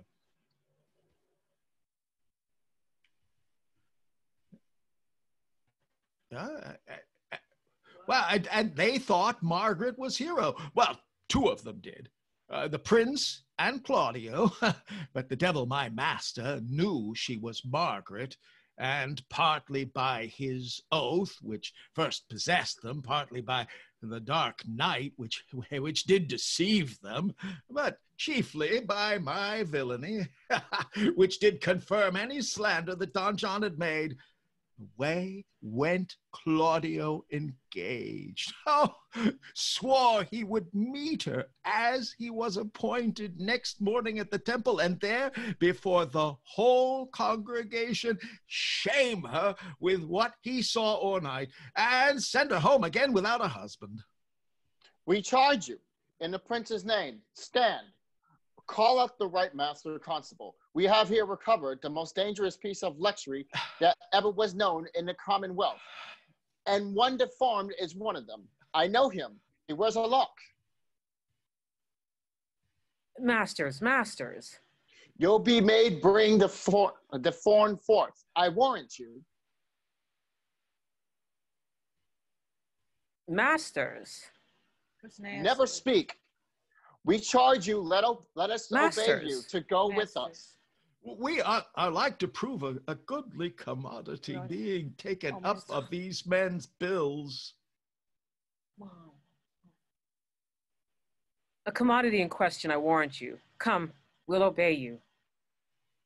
Scene 4, Hero's apartment. Good Ursula, wake my cousin Beatrice and desire her to rise. I will, lady. And bid her come hither. Well. Troth, I think your other rubato were better. No, pray thee, good Meg, I'll wear this. By my troths, not so good, and I warrant your cousin will say so. My cousin's a fool, and thou art another. I'll wear none but this. I like the new tire within excellently, if the hair were a thought browner, and your gown's a most rare fashion, if faith. I saw the Duchess of Milan's gown that they praised so. Oh, that exceeds, they say. By my troths, but a nightgown in respect of yours. Cloth of gold, and cuts, and laced with silver, set with pearls, down sleeves, side sleeves, and skirts round underborne with a bluish tinsel. But for a fine, quaint, graceful, and excellent fashion, yours is worth 10 on it. God give me joy to wear it, for my heart is exceeding heavy. 'Twill be heavier soon by the weight of a man. Fie, thee, art not ashamed? Of what, lady? Of speaking honorably? Is not marriage honorable in a beggar? Is not your lord honorable without marriage? I think you would have me say, saving your reverence a husband. Mm-hmm. And bad thinking do not rest true speaking, I'll offend nobody. Is there any harm in the heavier for a husband? None, I think, and it be the right husband and the right wife. Otherwise 'tis light and not heavy. Ask my lady Beatrice else. Here she comes. Good morrow, cuz. Good morrow, sweet hero. Why now? You speak in sick tune? I'm out of all other tune, methinks. Claps and delight of love. That goes without a burden. Do you sing it and I'll dance it? You lie to love with your heels, then if your husband have stables enough, you'll see he shall lack no barns. Oh, illegitimate construction. I scorn that with my heels. 'Tis almost 5 o'clock, cousin. 'Tis time you were ready. By my troth, I am exceeding ill. Hi-ho. For a hawk, a horse, or a husband? For the letter that begins them all, H. Well, and you be not turned Turk, there's no more sailing by the star.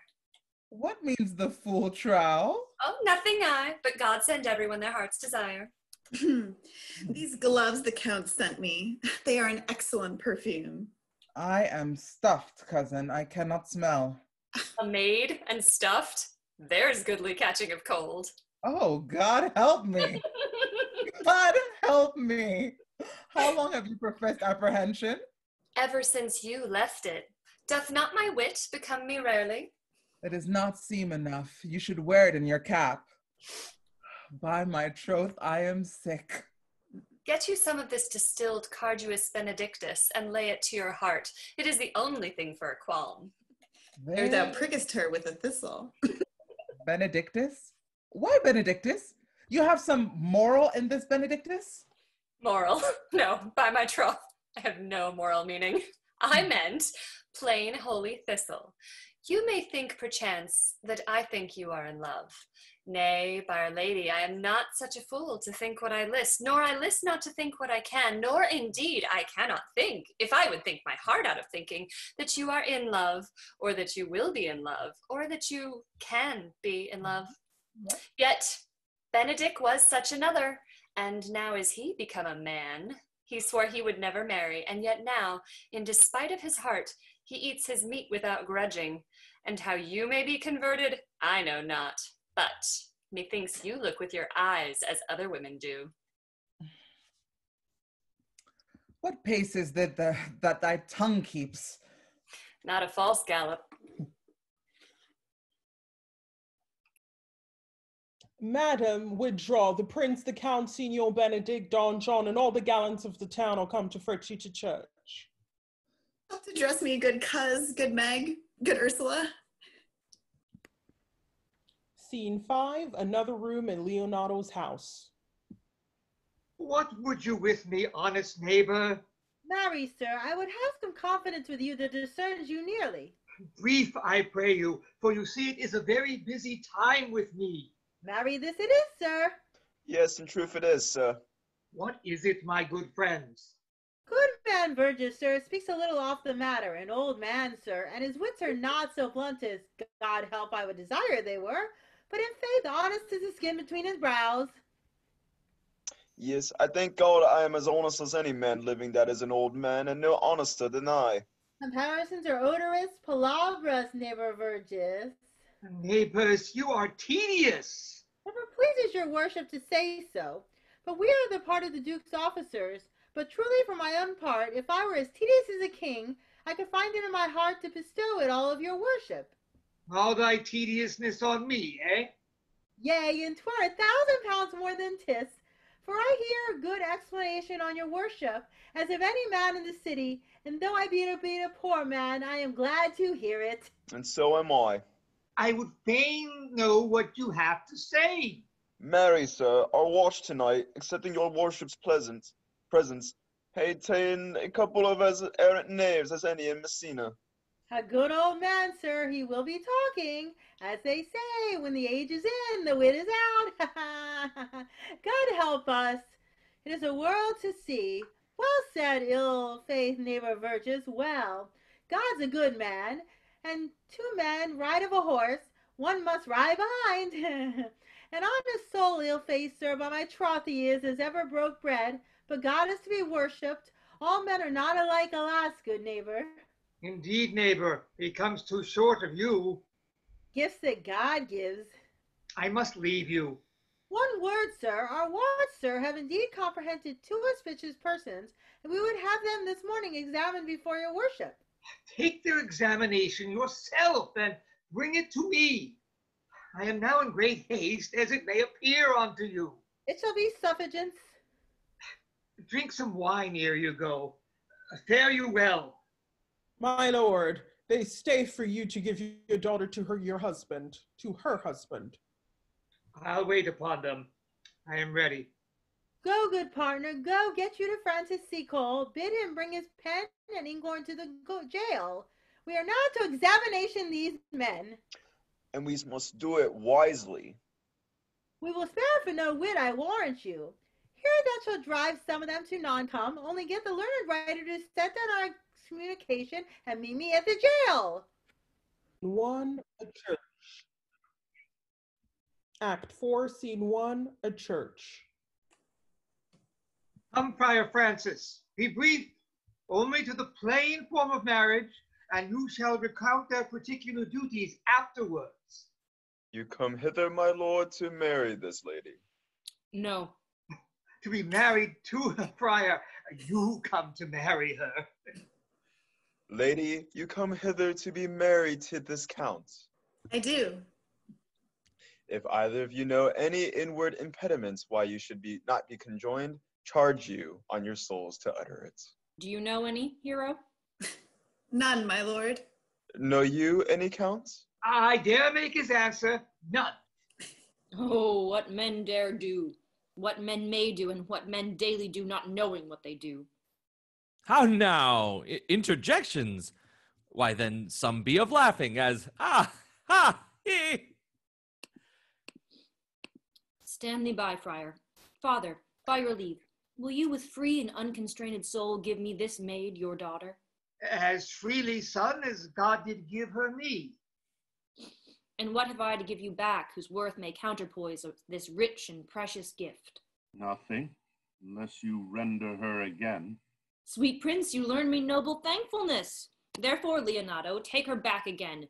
Give not this rotten orange to your friend. She is but the sign and semblance of her honor.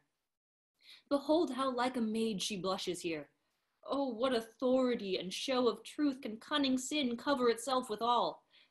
Comes not that blood as modest evidence to witness simple virtue? Would you not swear, all you that see her here, that she were a maid by these exterior shows? But she is none.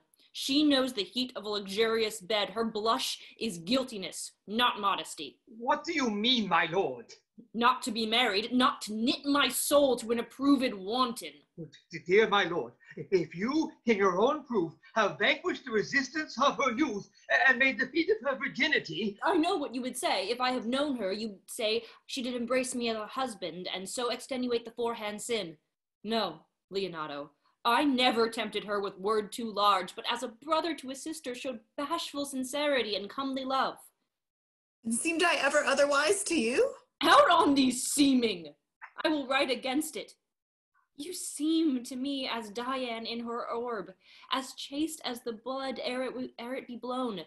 But you are more intemperate in your blood than Venus or those pampered animals that rage in savage sensuality. Is my lord well that he doth speak so wide?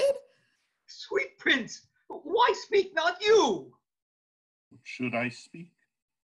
I stand dishonored that you have gone about to link my dear friend to a common stale. Are these things spoken, or do I but dream? Sir, they are spoken, and these things are true. This looks not like a nuptial. True, oh God! Leonato, stand I here? Is this the prince? Is this the prince's brother? Is this face, heroes? Are our eyes our own? All this is so, but what of this, my lord? Let me but move one question to your daughter, and by that fatherly and kindly power that you have in her, bid her answer truly. I charge thee do so, as thou art my child. Oh, God defend me, how I am beset. What kind of catechizing you call this? To make you answer truly to your name. Is it not Hero? Who can blot that name with any just reproach? Marry, that can Hero. Hero itself can blot out Hero's virtue. What man was he that talked with you yesternight out your window betwixt 12 and 1? Now, if you are a maid, answer to this. I talked with no man at that hour, my lord. Why, then you are no maiden. Leonato, I am sorry you must hear. Upon my honor, myself, my brother, and this grieved count did see her, hear her, at that hour, last night, talk with a ruffian at her chamber window, who hath indeed, most like a liberal villain, confessed the vile encounters that they have had 1,000 times in secret. Fie, they are not to be named, my lord, not to be spoke of. There's not chastity enough in language, without offense, to utter them. Thus, pretty lady, I am sorry for thy much misgovernment. Oh, hero, what a hero hadst thou been, if half thy outward graces had been placed about thy thoughts and counsels of thy heart. Fare thee well, most foul, most fair. Farewell, thou pure impiety and pious purity. For thee I'll lock up the gates of love, and on my eyelids shall conjecture hang, to turn all beauty into thoughts of harm, and never shall it be more gracious. Hast thou, man's dagger here, a point for me? Why, how now, cousin? Wherefore sink you down? Oh, come, let us go. These things come thus to light. Smother her spirits up. How doth the lady? Dead, I think. Help, uncle. Hero! Why, Hero! Uncle, Signor Benedick, Friar! Oh, fate, take not away thy heavy hand. Death is the fairest cover for her shame that may be wished for. How now, cousin hero? Have comfort, lady. Dost thou look up? Yea, wherefore should she not? Wherefore? Why, doth not every earthly thing cry shame upon her? Could she here deny that the story that is printed in her blood? Do not live, hero. Do not ope thine eyes. For did I think thou wouldst not quickly die, thought I thy spirits were stronger than thy shames, myself would on the rearward of reproaches strike at thy life. The grieved I had but one. Why ever wast thou lovely in my eyes? Why had I not with charitable hand took up a beggar's issue at my gates? Who smirchest thus admired with infamy? I might have said, no part of it is mine. That shame derives itself from unknown loins. But mine, and mine I loved, and mine I praised, and mine that I was proud on, mine so much that I myself was to myself not mine, valuing of her. Why, she is fallen into a pit of ink, at the wide sea at drops too few to wash her clean again. Oh, to insult too little, which may season give to her foul tainted flesh. Sir, be patient. For my part, I am so attired in wonder I know not what to say. Oh, on my soul, my cousin is belied. Lady, were you her bedfellow last night? No, truly not. Although until last night, I have this 12-month been her bedfellow. Confirmed! Oh, confirmed! Oh, that is stronger maid, which was before barred up with ribs of iron. Would the two princes lie? And Claudio lie, who loved her so that speaking of her foulness, washed it with tears? Hence from her! Let her die! Hear me a little. For I have only been silent so long and given way unto this course of fortune. By noting of the lady, I have marked 1,000 blushing apparitions to start into her face. 1,000 innocent shames in angel whiteness beat away those blushes, and in her eye there hath appeared a fire, to burn the errors that these princes hold against her maiden truth. Call me a fool. Trust not my reading nor my observations, which with experimental seal doth warrant the tenor of my book. Trust not my age, my reverence calling, nor divinity. If this sweet lady lie not guiltless here, under some biting error. Fire, it cannot be. Thou seest that all the grace that she hath left is that she will not add to her damnation. A sin of perjury, she not denies it. Why seekest thou then to cover with excuse, that which appears in proper nakedness? Lady, what man is he you are accused of? They know that do accuse me. I know none. If I know more of any man alive than that which maiden modesty doth warrant, let all my sins lack mercy. Oh, my father, prove you that any man with me converse at hours unmeet, or that I yesternight maintained the change of words with any creature, refuse me, hate me, torture me to death. There is some strange misprision in the princes. 2 of them have the very bent of honor, and if their wisdoms be misled in this, the practice of it lives in John the Bastard, whose spirits toil in frame of villainies. I know not. If they speak but truth of her, these hands shall tear her. If they wrong her honor, the proudest of them shall well hear of it. Time hath not yet so dried this blood of mine, nor age so eat up my invention, nor fortune made such havoc of my means, nor my bad life reft me so much of friends. But they shall find, awakened in such a kind, both strength of limb and policy of mind, ability and means and choice of friends, to quit me of them thoroughly. Pause a while, and let my counsel sway you in this case.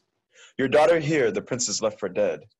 Let her while be secretly kept in, and publish it, that she is dead indeed. Maintain a mourning ostentation, and on your family's old monuments hang mournful epitaphs, and do all rites that pertain unto a burial. What shall become of this? What will this do? Marry, this well carried shall on her behalf. Change slander to remorse, that is some good, but not for that dream I on this strange course, but on this travail look for greater birth.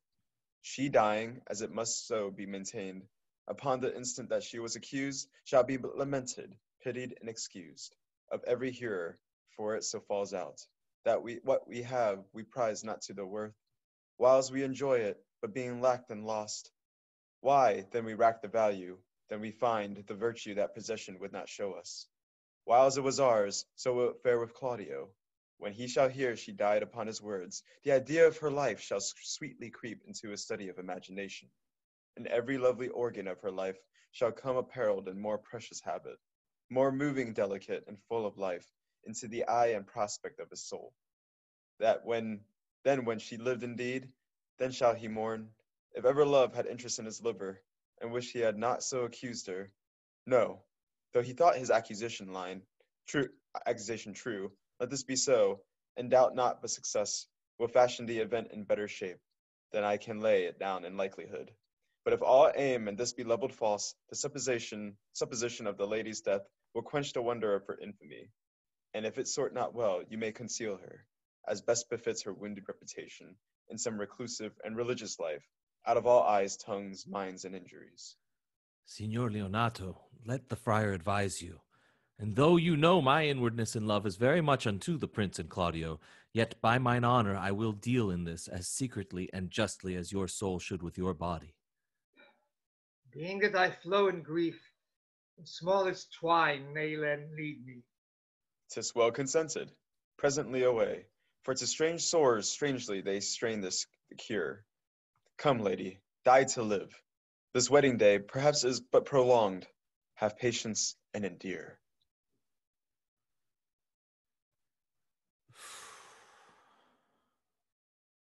Lady Beatrice, have you wept all this while? Yea, and I will weep a while longer. I will not desire that. You have no reason, I do it freely. Surely I do believe your fair cousin is wronged. How much might the man deserve of me that would right her? Is there any way to show such friendship? A very even way, but no such friend. May a man do it? It is a man's office, but not yours. I do love nothing in the world so well as you.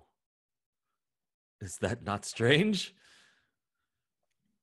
As strange as the thing I know not. It were as possible for me to say, I loved nothing so well as you, but believe me not. And yet I lie not.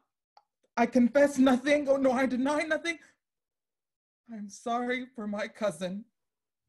By my sword, Beatrice, thou lovest me. Do not swear and eat it. I will swear by it that you love me, and I will make him eat it that says I love not you. Will you not eat your word? With no sauce that can be devised to it. I protest, I love thee. Why then, God forgive me. What offense, sweet Beatrice? You have stayed me in a happy hour. I was about to protest I loved you. And do it with all thy heart. I love you with so much of my heart that none is left to protest. Come, bid me do anything for thee. Kill Claudio. Ha! Not for the wide world. You kill me to deny it. Farewell. Cherry, sweet Beatrice. I'm gone. Though I'm here, there is no love in you. Nay, I pray you, let me go. Beatrice. In faith, I will go. We'll be friends first. There is easier be friends with me than fight with mine enemy? Is Claudio thine enemy? Is he not approved in the height a villain that has slandered, scorned, dishonored my kinswoman? Oh, that I were a man. What? Bear her in hand until they come to take hands, and then with public accusation, uncovered slander, unmitigated rancor. Oh God, that I were a man. I would eat his heart in the marketplace. Hear me, Beatrice. Talk with a man out at a window, a proper saying. Nay, but Beatrice. Sweet hero, she is wronged, she is slandered, she is undone. Beatrice. Princes and counties. Surely a princely testimony, a goodly count. Count Comfact, a sweet gallant surely. Oh, that I were a man for his sake, or that I had any friend would be a man for my sake. But manhood is melted into courtesies, valor into compliment, and men are only turned into tongue, and trim ones too. He is now as valiant as Hercules, that only tells a lie and swears it. I cannot be a man with wishing, therefore I will die a woman with grieving. Tarry, good Beatrice. By this hand I love thee. Use it for my love some other way than swearing by it. Think you in your soul the Count Claudio hath wronged hero? Nay, as sure as I have a thought or a soul. Enough. I am engaged. I will challenge him. I will kiss your hand, and so I leave you. By this hand, Claudio shall render me a dear account. As you hear of me, so think of me. Go, comfort your cousin. I must say she is dead. And so, farewell. Scene 2, a prison. Is our whole assembly appeared? Oh, a stool and a cushion for the sexton. Which be the malefactors? Married that I am, and my partner. Nay, that's certain. We have the exhibition to examine. But which are the offenders that are to be examined? Let them come before Master Constable. Yea, Mary, let them come before me. What is your name, friend? This right here. Borachio. Pray, write down Borachio, yours, sir.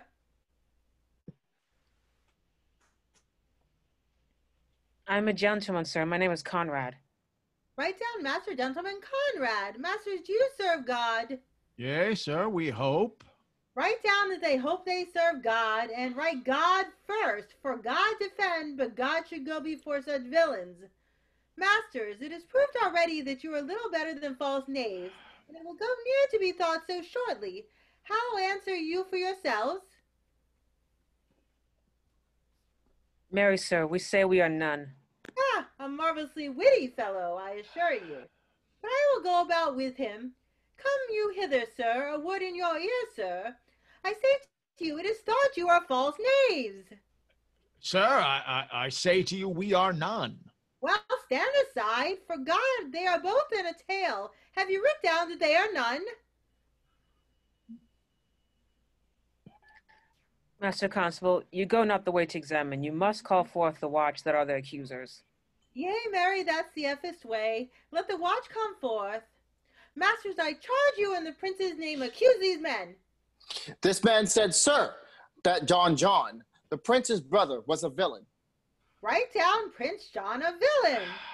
Why is this flat perjury to call Prince brother a villain? Master Constable, Pray thee, fellow, peace. I do not like thee look, I promise thee. What heard you him say else? Married, that he had received 1,000 ducats of Don John for accusing the lady hero wrongfully. Flat burglary as ever was committed.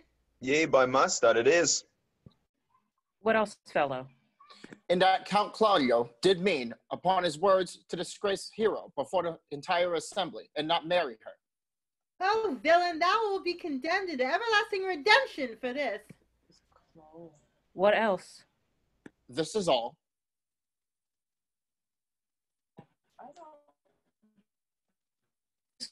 Then you can deny. Prince John is this morning secretly stolen away. Hero was in this manner accused, and in this very manner refused, and upon the grief of this suddenly died. Master Constable, let these men be bound and brought to Leonato's. I will go before and show him Come, let them be opinioned. Let them be in the hands. Off, coxcomb. That's my life. Where's the sexton?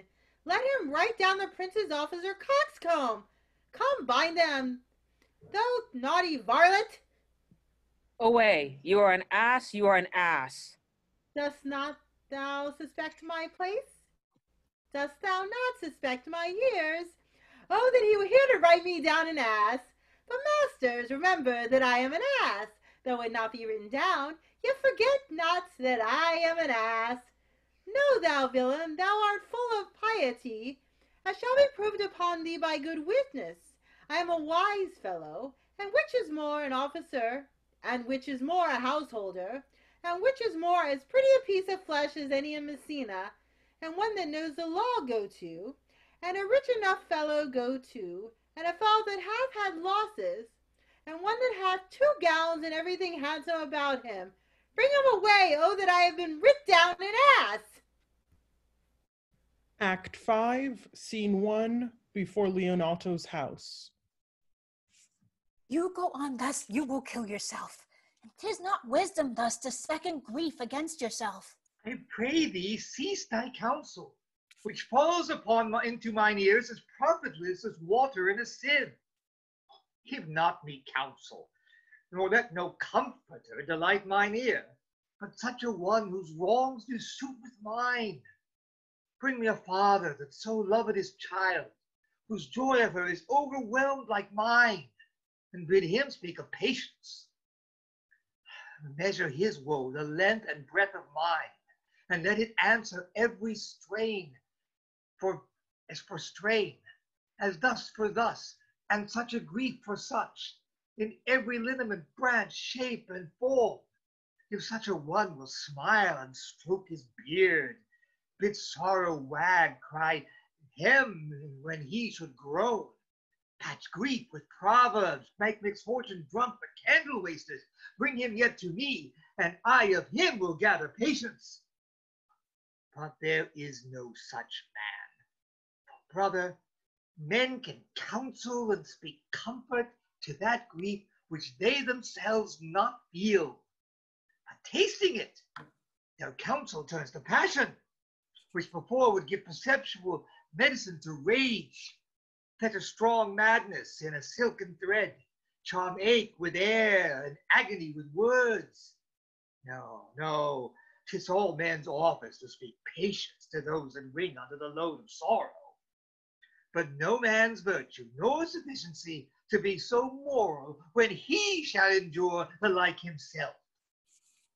Therefore give me no counsel. My griefs cry louder than advertisements. There endue men from children nothing dither. I pray thee peace. I will be flesh and blood, for there was never yet philosopher that could endure the toothache patiently. However, they have writ the style of gods and made it push at chance and sufferance. Yet bend not all the harm upon yourself.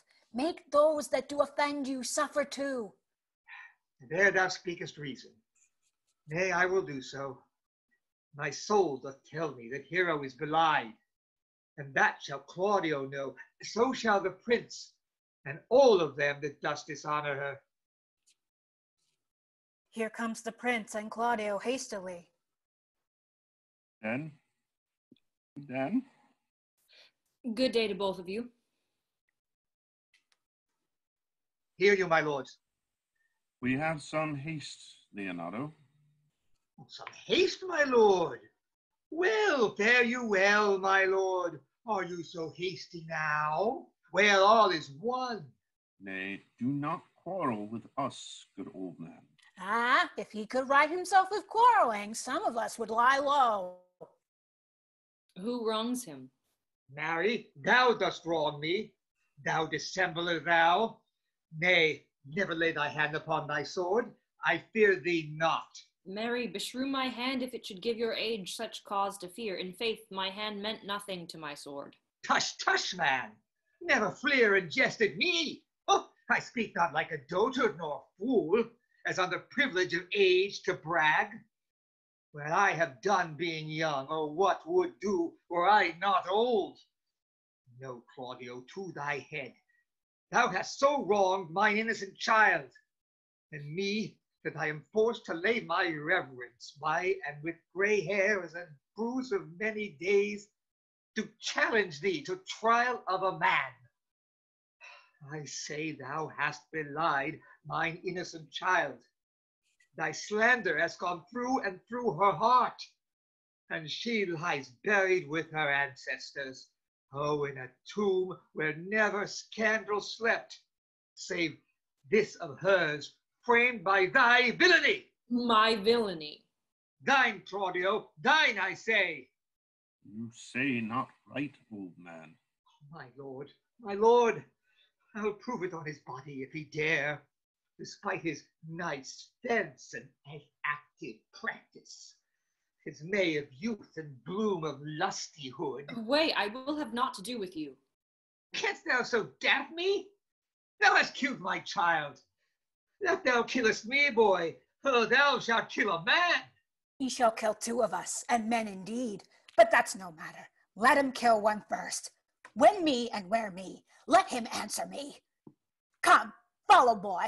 Come, sir boy, come, follow me.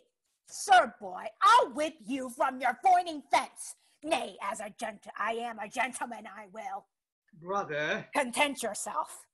God knows I loved my niece, and she is dead, slandered to death by villains that dare as well as answer a man indeed, as I dare take a serpent by the tongue. Boys, apes, braggarts, jacks, milksops! Brother Anthony. Hold your content. What, man? I know them, yea, and what they weigh, even to the utmost scruple. Scrambling, outfacing, fashion-monging boys that lie and cog and flout, deprave and slander, galantically show outward hideousness, and speak off half a dozen dangerous words, how they might hurt their enemies if they durst, and this is all. But, Brother Anthony... Come, 'tis no matter. Do not you meddle, let me deal in this. Gentlemen, both, we will not wait your patience. My heart is sorry for your daughter's death, but on my honor, she was charged with nothing but what was true and very full of proof. Ah, my lord! I will not hear you. No? Come, brother, away. I will be heard. And shall, or some of us will smart for it. See. Ah, here comes the man we went to seek. Now, senor, what news? Good day, my lord. Welcome, senor. You were almost come to part, almost a fray. We'd like to have our two noses snapped off with two men without teeth. Leonato and his brother. What thinkest thou? Had we fought, I doubt we should have been too young for them. In a false quarrel there is no true valor. I came to seek you both. We have been up and down to seek thee, for we are high-proof melancholy, and would fain have it beaten away. Wilt thou use thy wit? It is in my scabbard. Shall I draw it?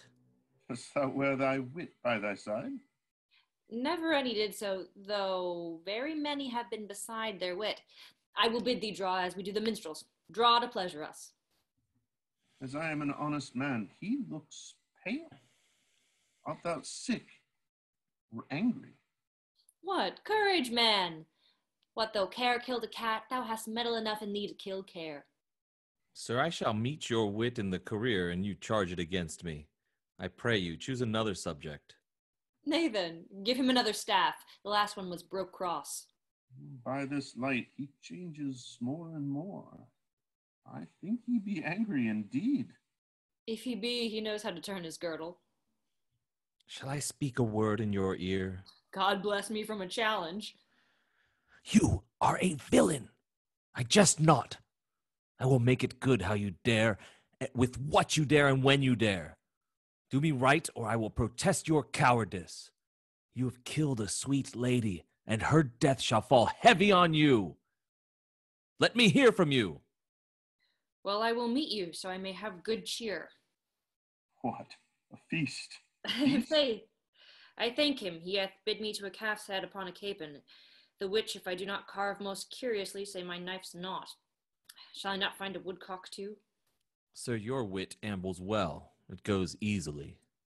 I'll tell thee how Beatrice praised thy wit the other day. I said, thou hadst a fine wit. True, said she, fine little one.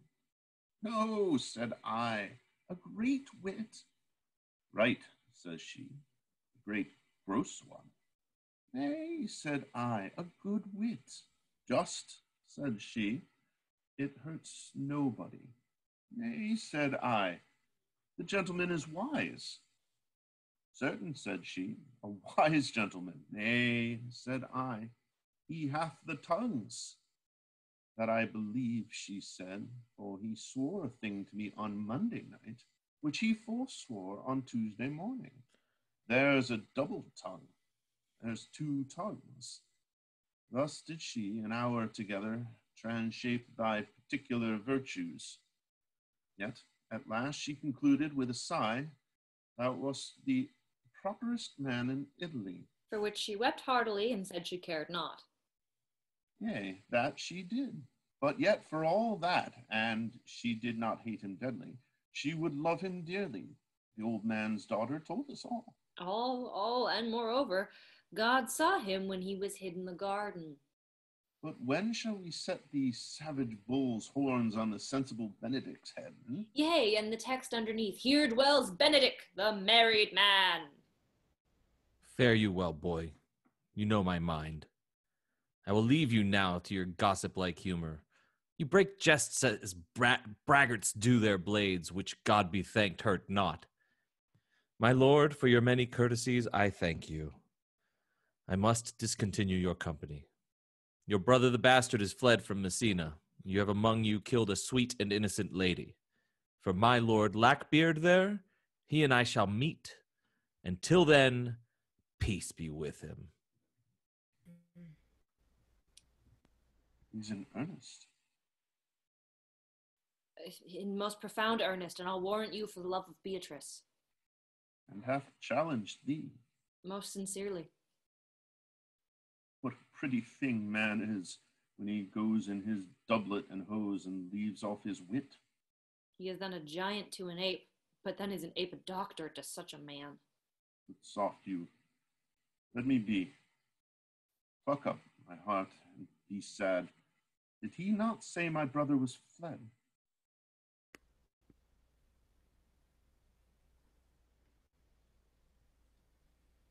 Come you, sir, if justice cannot tame you, she shall never weigh more reasons in her balance. Nay, and you should be a cursing hypocrite once you must be looked to. How now? Two of my brother's men bound. Borachio won. Hearken after their offense, my lord. Officers, what offense have these men done? Marry, sir, they have committed false report. Moreover, they have spoken untruth. Secondarily, they are slanderers. Sixth and lastly, they have belied a lady. Thirdly, they have verified unjust things, and to conclude, they are lying knaves. Uh-huh. Well, first, I ask thee what they have done. Thirdly, I ask what's their offense. Sixth and lastly, why are they committed? And, to conclude, what you lay to their charge. Rightly reasoned and his own division. By my troth, there's one meaning well suited. Why have you offended, masters, that you are thus bound to your answer? This learned constable is too cunning to be understood. What's your offense? Sweet prince, let me go no farther to mine answer. Do you hear me? And let this count kill me. I have deceived even your very eyes. What your wisdoms could not discover, these shallow fools have brought to life, who in the night, overhearing me confessing to this man, how Don John, your brother, incensed me to slander Lady Hero, how you were brought into the orchard and saw me court Margaret in Hero's garments, how you disgraced her and and when you would marry her. My villainy they have upon record, which I had rather seal with my death than repeat over to my shame. The lady is dead upon my and my master's false accusations, and briefly I desire nothing but the reward of a villain. Runs not this speech like iron through your blood? I have drunk poison whilst he uttered it. Did my brother set thee onto this? Yea, and paid me richly for the practice of it. He is composed and framed of treachery, and fled he is upon this villainy. Sweet hero, now thy image doth appear in the rare semblance that I loved it first. Come, bring away the plaintiffs. By this time our sexton hath reformed Signor and Leonato of the matter. And masters, do not forget to specify, when the time and place shall serve, that I am an ass. Here comes Master Signor Leonato and the sexton too. Which is the villain? Let me see his eyes, that when I note another man like him, I may avoid him. Which of these is he? If you should know your wronger, look on me. Art thou the slave that with thy breath hath killed mine innocent child? Yea, even I alone. No, not so, villain. Thou beliest thyself. Here stand a pair of honorable men. The third is fled, that had a hand in it. I thank you, princes, for my daughter's death, recorded with your high and worthy deeds. 'Twas bravely done, if you bethink you of it. I know not how to pray your patience, yet I must speak. Choose your revenge yourself, impose me to whatever penance your invention can lay upon my sin, yet I sinned but in mistaking. By my soul, nor I. Yet, to satisfy this good old man, I would bend under any heavy weight that he'll enjoin me to. I cannot bid you my daughter live. That were impossible. But I pray you both, possess the people in Messina here, how innocent she died. And if your love can labor aught in sad invention, hang her an epitaph upon her tomb, and sing it to her bones. Sing it tonight. Tomorrow morning, come you to my house, and since you could not be my son-in-law, be yet my nephew. My brother hath a daughter, almost a copy of my child that's dead, and she alone is heir to both of us. Give her the right you should have given her cousin, and so dies my revenge.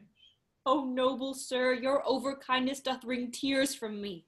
I do embrace your offer, and dispose henceforth of poor Claudio.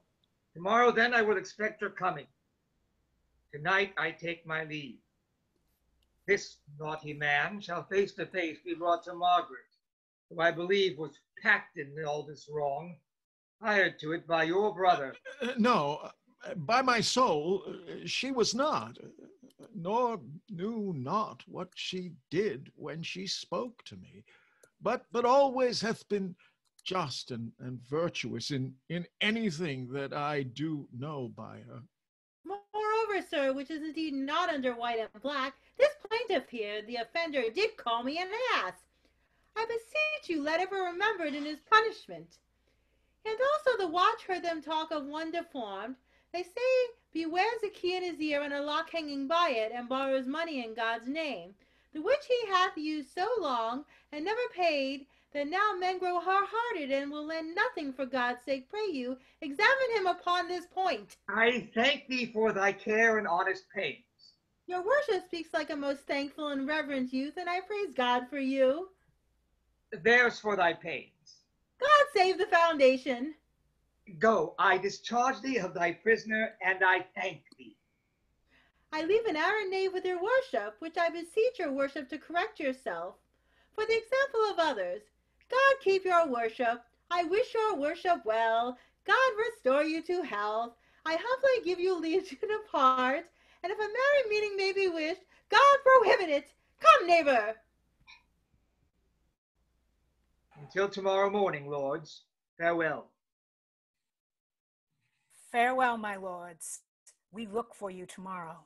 We will not fail. Tonight I'll mourn with Hero. Bring you these fellows on.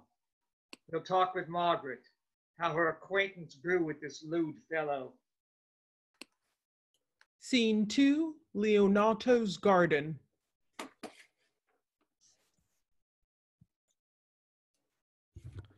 Pray thee, sweet mistress Margaret, deserve well at my hands by helping me to the speech of Beatrice. Will you then write me a sonnet in praise of my beauty?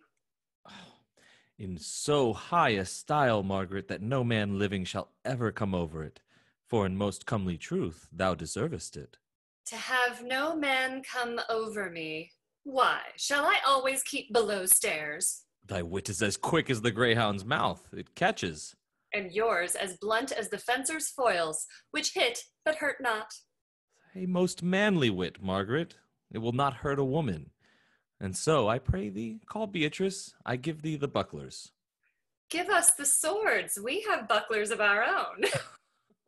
If you use them, Margaret, you must put it in the pikes with the vice, and they are dangerous weapons for maids. Well, I will call Beatrice to you, who I think hath legs. And therefore will come.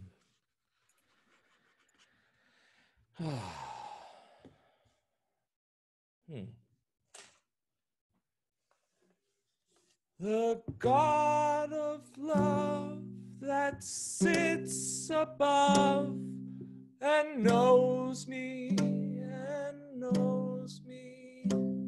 how pitiful I deserve. I mean in singing, but in loving. Leander the good swimmer, Troilus the first employer of panders, and the whole bookful of these quondam carpetmongers whose names yet run smoothly in the even road of a blank verse, why, they were never so truly turned over and over as my poor self in love. Marry, I cannot show it in rhyme, I have tried. I can find no rhyme to lady but baby, an innocent rhyme. And for scorn, horn, a hard rhyme. And for school, fool, a babbling rhyme. Ugh, very ominous endings.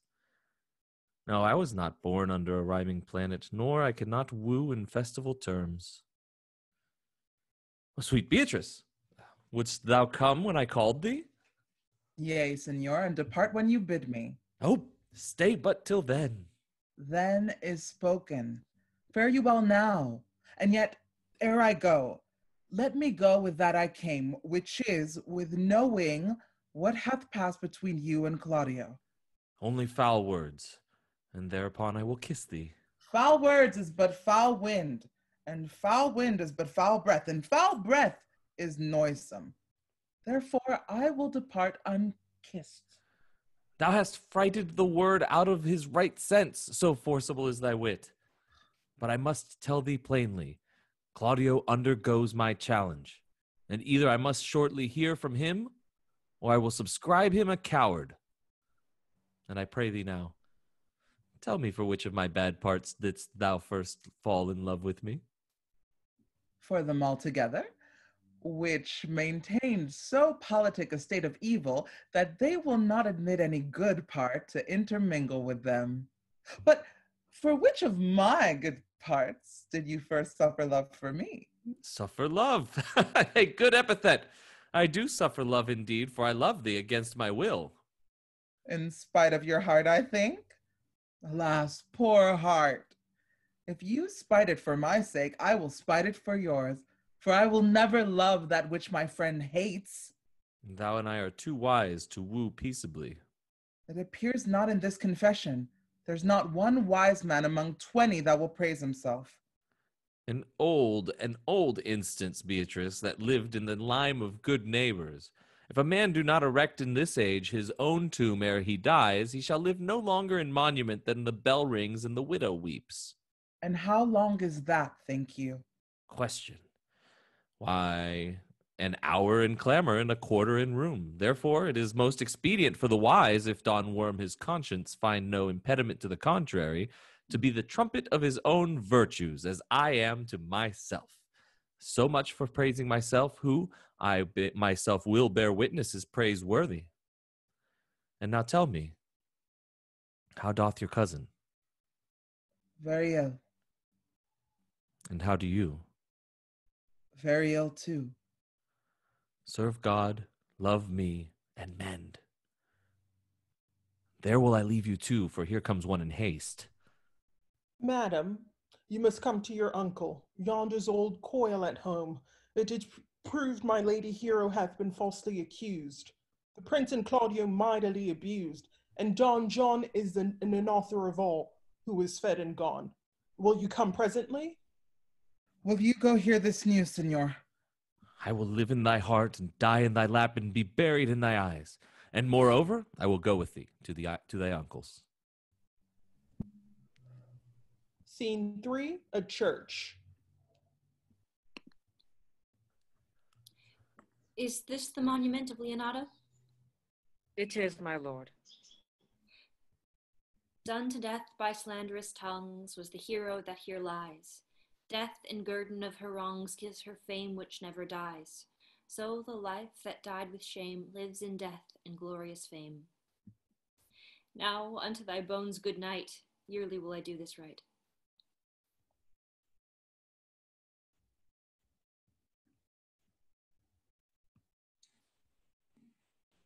Good morrow, masters. Put your torches out. The wolves have prayed, and look, the gentle day. Before the wheels of Phoebus roundabout dapples the drowsy east with spots of gray. Thanks to you all, and leave us. Fare you well. Good morrow, masters, each his several way. Come, let us hence, and put on other weeds, and then to Leonato's we will go. Hymen now with luckier issue speed than this for whom we rendered up this woe. Scene 4, a room in Leonato's house.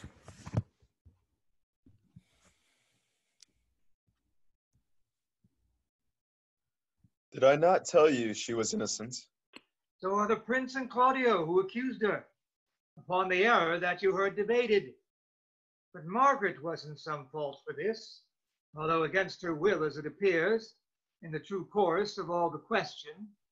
Well, I am glad that all things sort so well. And so am I, being else by faith enforced to call young Claudio to a reckoning for it. Well, daughter, and you gentlewomen all, withdrawn to a chamber by yourselves, and when I send for you, come hither masked. The prince and Claudio promised by this hour to visit me. You know your office, brother. You must be father to your brother's daughter, and give her to young Claudio. Which I will do with confirmed countenance. Friar, I must entreat your pains, I think. To do what, signor? To bind me, or undo me. One of them. Signor Leonato, the truth is, good signor, your niece regards me with an eye of favor. That I my daughter lent her, 'tis most true. And I do with an eye of love requite her. The sight whereof I think you had from me, from Claudio and the prince, but what's your will? Your answer, sir, is enigmatical. But for my will is your good will may stand with ours this day to be conjoined in the state of honorable marriage, in which, good friar, I shall desire your help. My heart is with your liking. And my help. Here comes the prince and Claudio. Good morrow to this fair assembly. Good morrow, prince. Good morrow, Claudio. We here attend you. Are you yet determined today to marry with my brother's daughter? I'll hold my mind. Call her forth, brother. Here's the friar ready. Good morrow, Benedick. Why, what's the matter that you have such a February face, so full of frost, storm, and cloudiness? I think he thinks upon the savage bull. Tush, fear not, man. will tip thy horns with gold, and all Europa shall rejoice at thee, as once Europa did at lusty Jove when he did play the noble beast in love. Bull Jove, sir, had an amiable low, and some such strange bull leaped your father's co, and got a calf in that same noble feat, much like to you, for you have just as bleat. For this one I owe you. Here comes other reckonings. Which is the lady I must seize upon? This same is she, and I do give you her. Why then she's mine. Sweet, let me see your face. No, that you shall not, till you take her hand before this friar and swear to marry her. Give me your hand. Before this holy friar, I am your husband, if you like of me. And when I lived, I was your other wife. And when you loved me, you were my other husband. Another hero? Nothing certainer. One hero died, defiant, but I do live, and surely as I live, I am a maid. Former hero, hero that is dead. She died, my lord, but whilst her slander lived. All this amazement can I qualify, when after that the holy rites are ended. I'll tell you largely of fair hero's death. Meantime, let wonder seem familiar, and to the chapel let us presently. Soft and fair, friar. Which is Beatrice? I answer to that name. What is your will?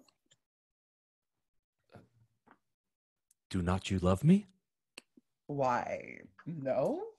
No more than reason. Why, then your uncle and the prince and Claudio have been deceived. They swore you did. Do not you love me? Troth, no. No more than reason. Why, then my cousin Margaret and Ursula are much deceived, for they did swear you did. They swore that you were almost sick for me. They swore that you were well nigh dead for me. 'Tis no such matter. Then you do not love me. No, truly, but in friendly recompense. Come, cousin, I'm sure you love the gentleman. And I'll be sworn upon it that he loves her, for here's a paper written in his hand, a halting sonnet of his own pure brain, fashioned to Beatrice. And here's another written in my cousin's hand, stolen from her pocket, containing her affection to Benedick. A miracle. Here's our own hands against our hearts. Come, I will have thee, but by this light I take thee for pity. I would not deny you, but by this good day I yield upon great persuasion, partly to save your life, for I was told you were in a consumption. Peace! I will stop your mouth. How dost thou, Benedick, married man? I'll tell thee what, Prince. A college of witcrackers cannot flout me of my humor. Dost thou think I care for a satire or an epigram? No. If a man will be beaten with brains, he shall wear nothing handsome about him. In brief, since I do purpose to marry, I will think nothing to any purpose than the world can say against it, and therefore never flout at me for what I have said against it. For man is a giddy thing, and this is my conclusion. For thy part, Claudio, I did think to have beaten thee, but in that thou art like to be my kinsman, live unbruised, and love my cousin. I had well hoped thou wouldst have denied Beatrice, that I might have cudgelled thee out of thy single life to make thee a double dealer, which out of question thou wilt be, if my cousin does not look exceedingly narrowly to thee. Come, come, we are friends. Let's have a dance ere we are married, that we may lighten our own hearts and our wives' heels. We'll have dancing afterward.